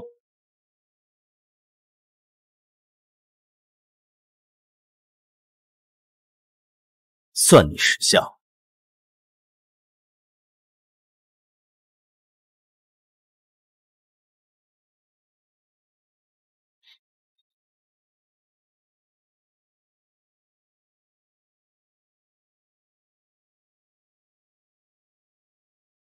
主子，属下现在就带他去菜市口行刑，您二位要去吗？贱人，贱人！死活的东西，我不会放过你的！县主也是你能骂的。宋文州，有句话你说错了，我已经在黄泉路走过一遭了，而你到此为止吧。他这话是什么意思？为何走过一遭？哼。哦，对了，你可能不知道，你的好母亲为了救齐云亭，把我送给了督工。什么？难怪你不肯与我同房，原来你早就跟别人暗通款曲了。夏虫不可语冰。荡妇，你这个荡妇！安静了。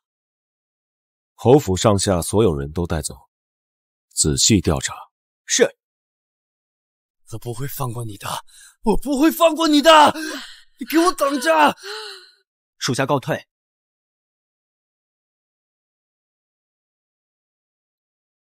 宋子谦下个月就要到宁古塔了。哼，你觉得我还会再信你吗？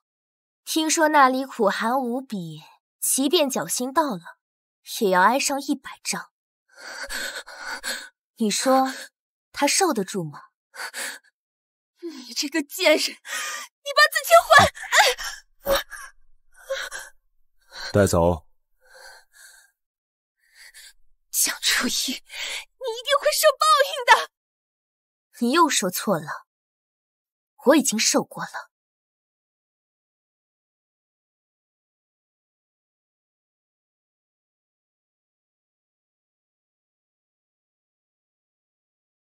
看见了吗？他们很快会来向你认错的。这次不要再原谅他们。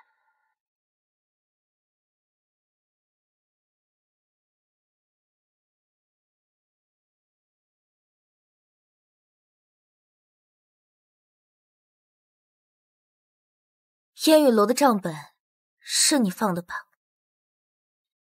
你都猜到了。原主操持侯府18年，若是有这么危险的事情，不可能不发现。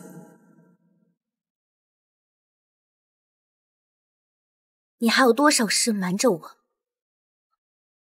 阿楚，并非我不肯告诉你，只是我所谋之事也是刀尖舔血，不想连累你。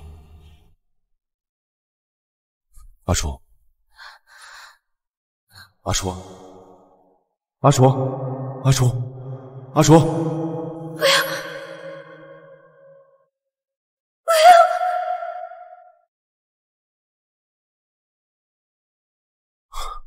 阿楚，阿楚，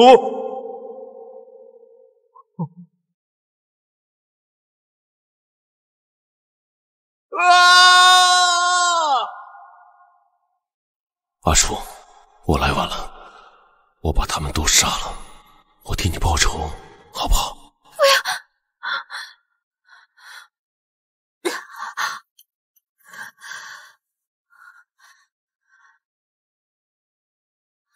小姐，小姐，你终于醒了，小姐，你吓死我了！老爷，夫人，小姐醒了。小姐，你有没有哪里不舒服？叶儿，小姐，叶儿，爹娘，你都昏迷3天了。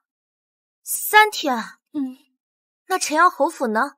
宋文州和宋夫人都已行刑了，是督公大人亲自监的刑。侯府啊，如今已经是一片废墟了。你这孩子呀，怀着身孕还独自去做这么危险的事情，是不是不要命了？哎，要我说呀，义儿此举有勇有谋，步步为营，颇有我当年的风范呐！哈哈哈哈哈！真的？你们说我怀孕了？我怀孕了？你都有2个月的身孕了。老天啊，你要不要这么玩我？哎，不对，不对呀！那宋文州是哪天回来的？宋文州回来还不到1个月。你怎能如此离经叛道？想气死你爹我呀！这会儿倒没有你的风范了。哎，慈母多败儿。叶儿，你实话告诉我们，这孩子是谁的？哎呀，我现在好乱啊！难不成连你自己都不知道孩子的父亲是谁？哎呦，你就少说2句吧。叶儿，你饿不饿？娘去给你做吃的。萧景渊居然为了他杀了侯府全家，他果然用情至深。那我呢？难道我要为一个心里只有别的女人的男人生下这个孩子吗？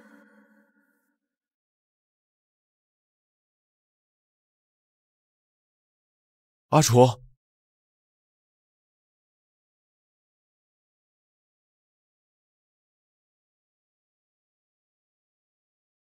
萧景渊，阿楚，你怀了本座的孩子，是不是？不是你的，还能是谁的？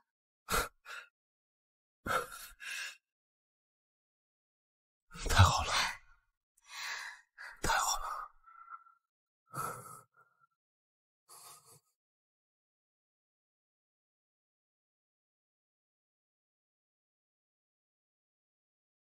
这是什么？地气、房气、卖身契、赌房、钱庄。等一下，你是来炫富的？这些都是我为你准备的。给我的。我想让你做都公府的主母，你可愿？都公府主母？若你愿意，我现在就进宫请陛下赐婚。太监娶妻？我是不是太监，阿楚你应是最清楚的。可别人不知道啊。更何况，陛下会接受一个权倾朝野的宦官有孩子吗？我是不会让任何人伤害到你和孩子，即便他是陛下，也不行。你想干什么？先前我一直没有告诉你，是怕连累你。其实，我真实的身份……你不告诉我是对的，都哥再会。来不及了，太子已经盯上太尉府了。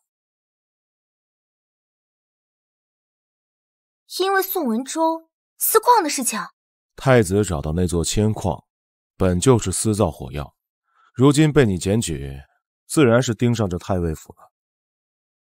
那我上哪说理去啊？事到如今，都公府和太尉府已经是一荣俱荣，一损俱损了。不过你也不必太过担心，宋文州在狱中受不了这凌迟之刑，已经交代了曾在西南与敌军勾结，这其中就有太子的部署。我已经派暗影阁去查了。暗影阁是那个江湖传闻排名第一的杀手组织，你居然能请得动？暗影阁阁主就是梁峰。你让人家暗影阁阁主天天躲我墙头？有时也是在屋顶。真有你的！等暗影阁找到太子通敌的证据，我送你一份举世无双的大礼。我一定会让这全天下所有的荣宠都属于我们的孩子。我只希望他能平安长大就行。不过话说回来，你有把握说服我爹吗？岳父那边我来搞定。谁允许你家岳父的？等我好消息。什么？你要娶乐安县主？臣对他心仪已久，还望陛下成全。这些年你为了大圣的确是鞠躬尽瘁，朕都看在眼里。你若真想娶妻，端惠郡主一直对你有意，家世清白，又是黄花闺女，你何苦娶一个寡妇？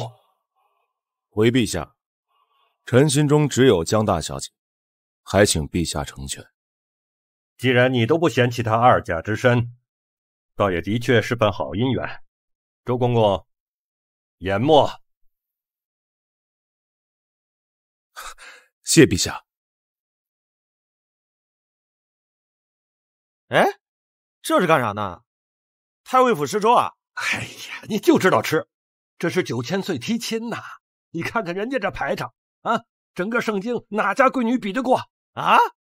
太监娶寡妇，这也太刺激了！你不要命了你！岂有此理！岂有此理！老爷，您消消气，消消气。这就是你说的交给你。为达目的，偶尔不择手段。老夫现在就进宫面圣，即便是抗旨，也绝不同意这桩婚事。老爷，姜大人，不如听本座一言。不听。看我干什么？我可没答应。姜大人可否平退左右？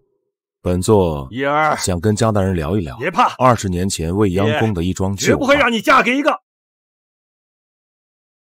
你说什么？姜大人，现在可以好好聊聊了吧？你们都出去。娘，您知道萧景渊说的旧案是什么吗？大哥知道吗？我也不知道。爹，一儿，爹问你，你愿不愿意嫁给都公？萧景渊到底说了什么？爹会态度大变。阿楚，岳父大人问你话呢。老夫还没同意呢。小婿知错。你爹娘，女儿愿意嫁。那小婿就先行告退了，婚期还是劳烦岳父大人早些定下。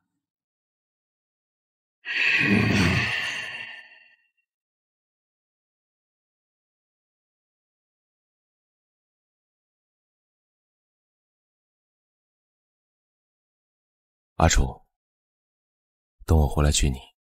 嗯。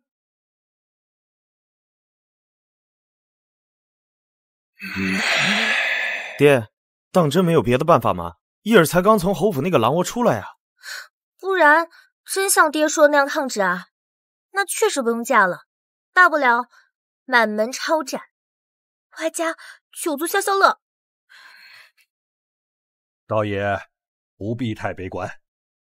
9000岁答应我，会对叶儿腹中的孩子视如己出，什么？还答应会瞒着这个孩子的身份，对外便说是收养得来的。有少卿在前，想必也没人会怀疑的。好你个萧景渊，反而赖是吧？就怕9000岁只是一时兴起。哎，罢了，老爷，要不尽快把婚期定下来，再拖下去，叶儿身子该瞒不住了。也好，也好。什么？父皇亲自赐婚？父皇真是老糊涂了。姜太尉是文臣之首，若有他的助力，以后这朝堂还不是萧景渊说了算？殿下，我们不能坐以待毙啊！万一他起了异心……你说的对，萧景渊这个人不能留。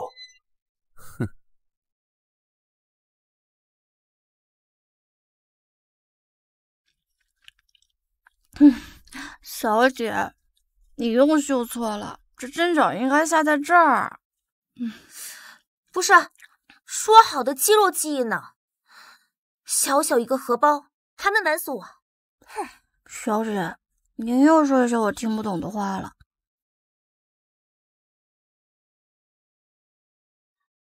啊，算了，不绣了，买一个得了。小姐，奴婢明白了，你是要绣给督公大人的吧？你说这萧景渊要个别的不好吗？偏偏要个破荷包。不过啊，上次提完亲他就消失了，他该不会要悔婚吧？小姐，这怎么可能呢？你想多了，别胡思乱想了。这孕激素可真可怕，我以前哪儿这么矫情？做女人可真辛苦。阿楚，你怎么了？血，你受伤了，没事吧？没事。萧景渊，萧景渊，刘英，快秘密请郎中过来，记住不要惊动任何人。是。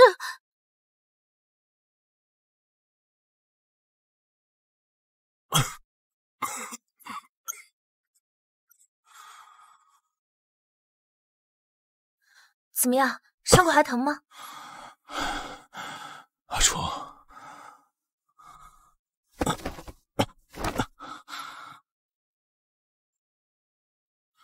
你少了我一整夜。这是重点吗？昨天发生了什么？你怎么会受伤？昨晚太子逼宫了。什么？我亲手杀了太子。阿楚，是我亲手杀了他。没事了，没事了，你还救了陛下呢。你先躺会儿，我去给你拿点吃的。不用麻烦了，陛下不想让天下人知道太子所作所为，我还要去处理后事。你还有伤呢。你心疼我？我们马上都要成亲了，我不心疼你，心疼谁啊？等这次结束，我一定风风光光的娶你。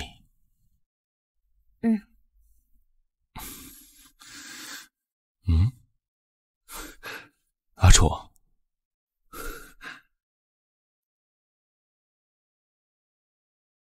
你绣的？是我绣的呀。怎么了？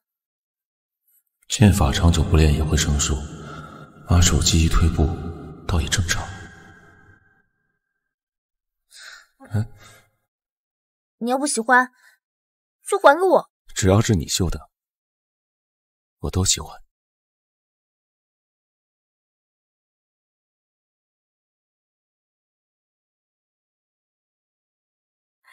娘，您别难过了。我跟9000岁说过，就算我嫁人了，我也可以经常回娘家住的。那哪行？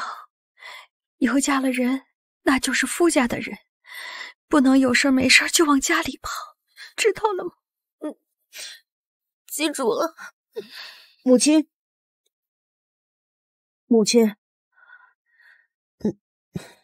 少卿，怎么啦？你说。母亲，你要嫁人了，我该怎么办啊？少卿，就算我嫁人了，你也永远是我的儿子。最近的学业怎么样啊？娘都没顾得上你。孩儿的科业第一，没有给母亲丢脸。真是娘的好大儿。母亲，孩儿有一事想求您，还望您答应。你说就是。孩儿想改姓姜。好，改。多谢母亲。萧景元和原主的关系还没搞清楚，就结婚了。阿楚，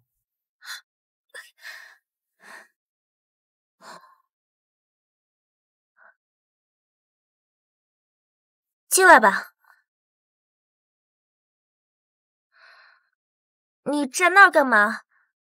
过来啊。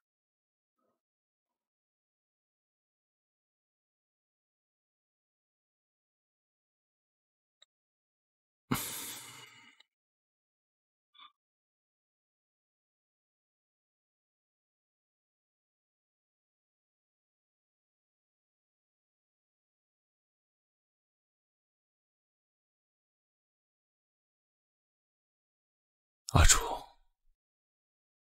我终于娶到你了。为了这一刻，我等了18年了。18年？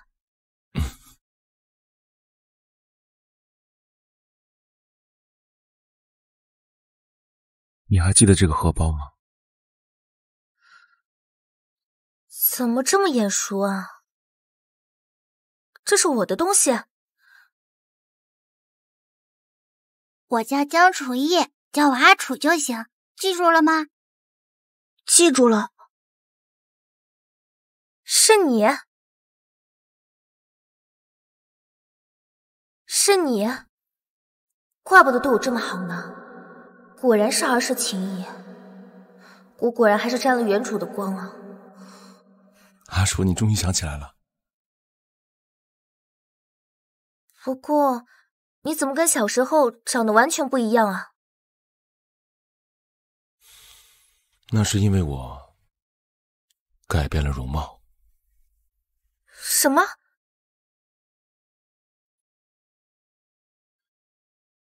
其实我是五皇子沈荣琪，香妃是我母亲。20年前，她被当成妖妃，当着我的面被处死。我也被父皇打入冷宫，受尽凌辱。当朝太尉之女姜楚意，放开他！你还好吗？如果以后他们再欺负你，说是我的朋友。要不是因为你，可能我早就死了。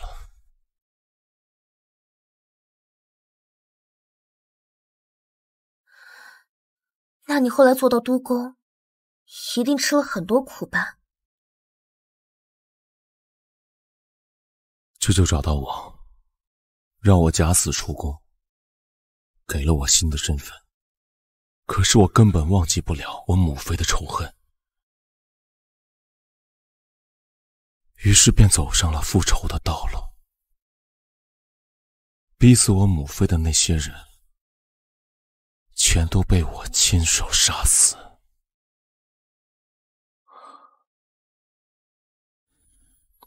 还有一人，他才是害死我母妃的罪魁祸首。陛下，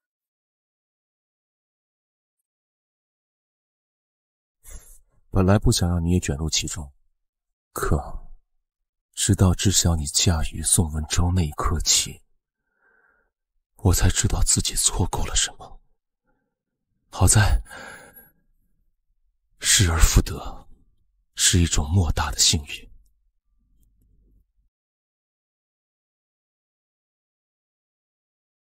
可若有一天，你知道你爱的另有其人呢？什么意思？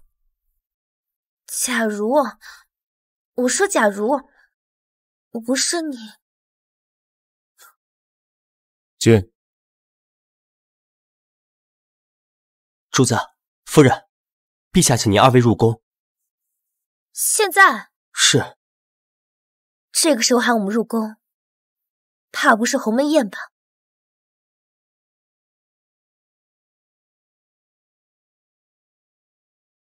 叫你的人都准备好，在宫门外守着，等我信号。是。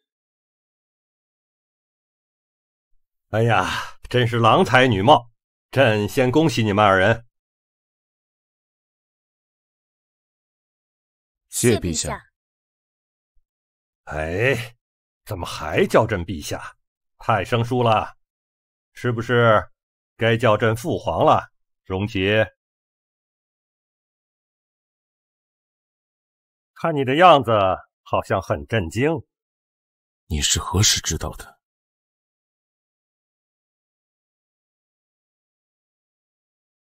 其实你那位舅舅是朕安排的。什么？萧景渊，阿楚，这酒有问题。可陛下刚才也喝了，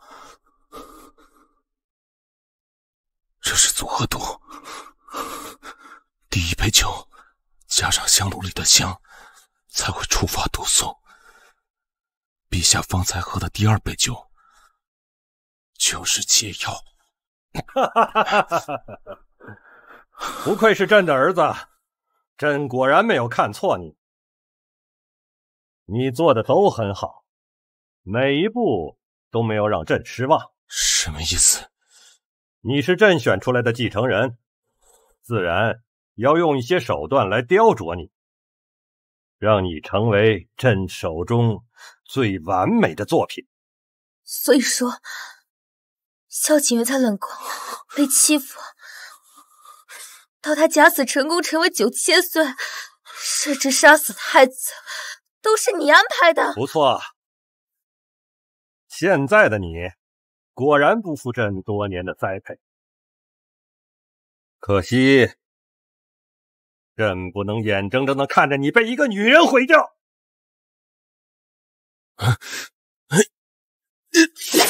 封盖！休想动他！荣启啊，为了一个女人，对自己的父亲拔剑，这是一个帝王不该有的表现。如果一个帝王连自己的女人都护不住，那还算什么帝王？你是说你母妃？荣启，看来你还是不明白朕呐。你母妃是朕这辈子最爱的女人，但是她必须死。为什么？因为帝王不能有软肋。你亲手杀了她，杀了你最爱的女人，往后跟朕一样，做一个强大的帝王。做皇帝做到你这样，你才是彻头彻尾的失败者。你一个女人懂什么？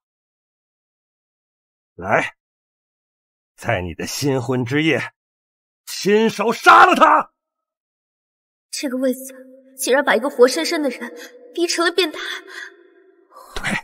对，拿起剑，杀了他。萧景渊，你不会成功的。什么？萧景渊，你要干什么？你失败了。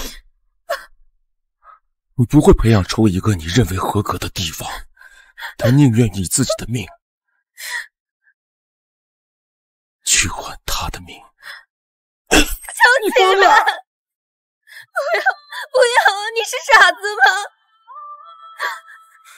快给他解药，否则你所谓的作品，你最得意的儿子就会死在你面前。够了，你会死的！解药，住手！周公公在。解药。是。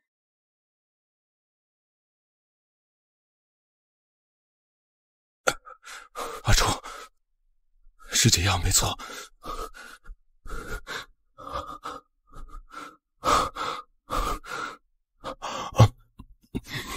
你这个傻子！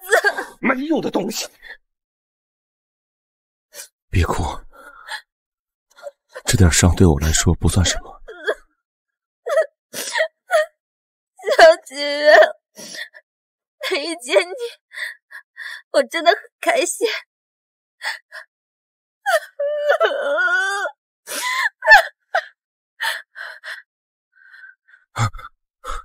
阿楚，阿楚，阿楚，太医，太医！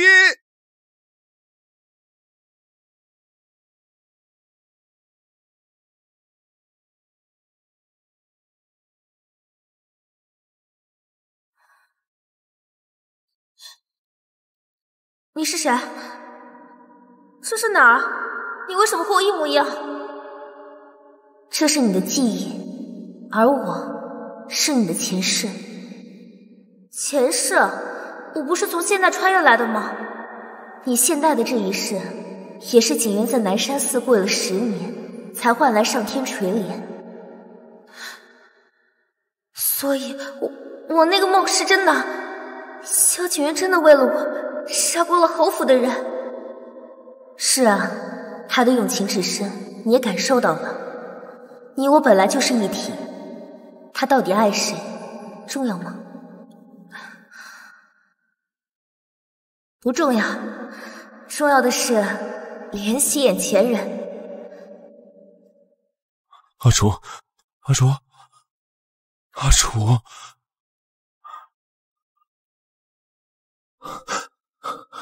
阿楚，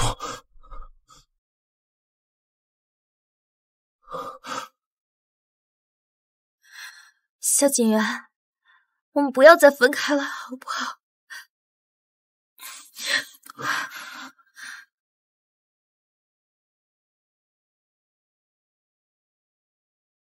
陛下，江南水患今年造成的损失，相比去年至少减少了30%。这多亏了皇后提出的水坝修建方案。娘亲此举利在万民，功在千秋。江南百姓已为母亲立下长生碑。这是百姓为她修建的第几个了？第4个了。上一个还是娘亲砸了贞节牌坊，修建了女子学堂的时候。有她呀，是朕的福气，也是天下万民的福气。她这都走了1个多月了，有说人在哪里，何时回宫吗？娘亲最近在西北一带开了女子医馆，今年恐怕是回不来了。她要回不来，那朕就过去找她。哎，朝堂之事啊，就交给少卿你了。陛下，此举不妥。少卿啊，你现在真是迂腐酸臭，一点也没有当年招人稀罕。梁峰，备马，出宫。是，陛下。陛下，您就是把刀架在臣的脖子上，也不许出宫。不招人稀罕了啊！听话。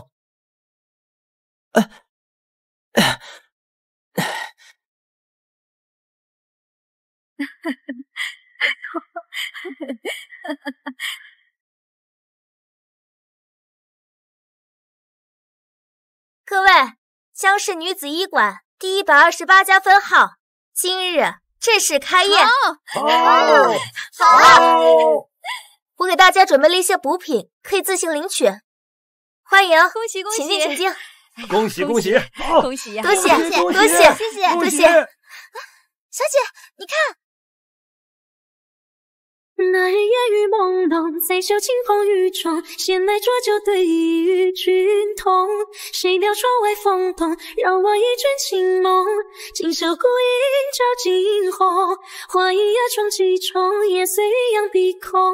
回望一村重重逢，执手泪眼朦胧，月下听菊私语，从此不必分离。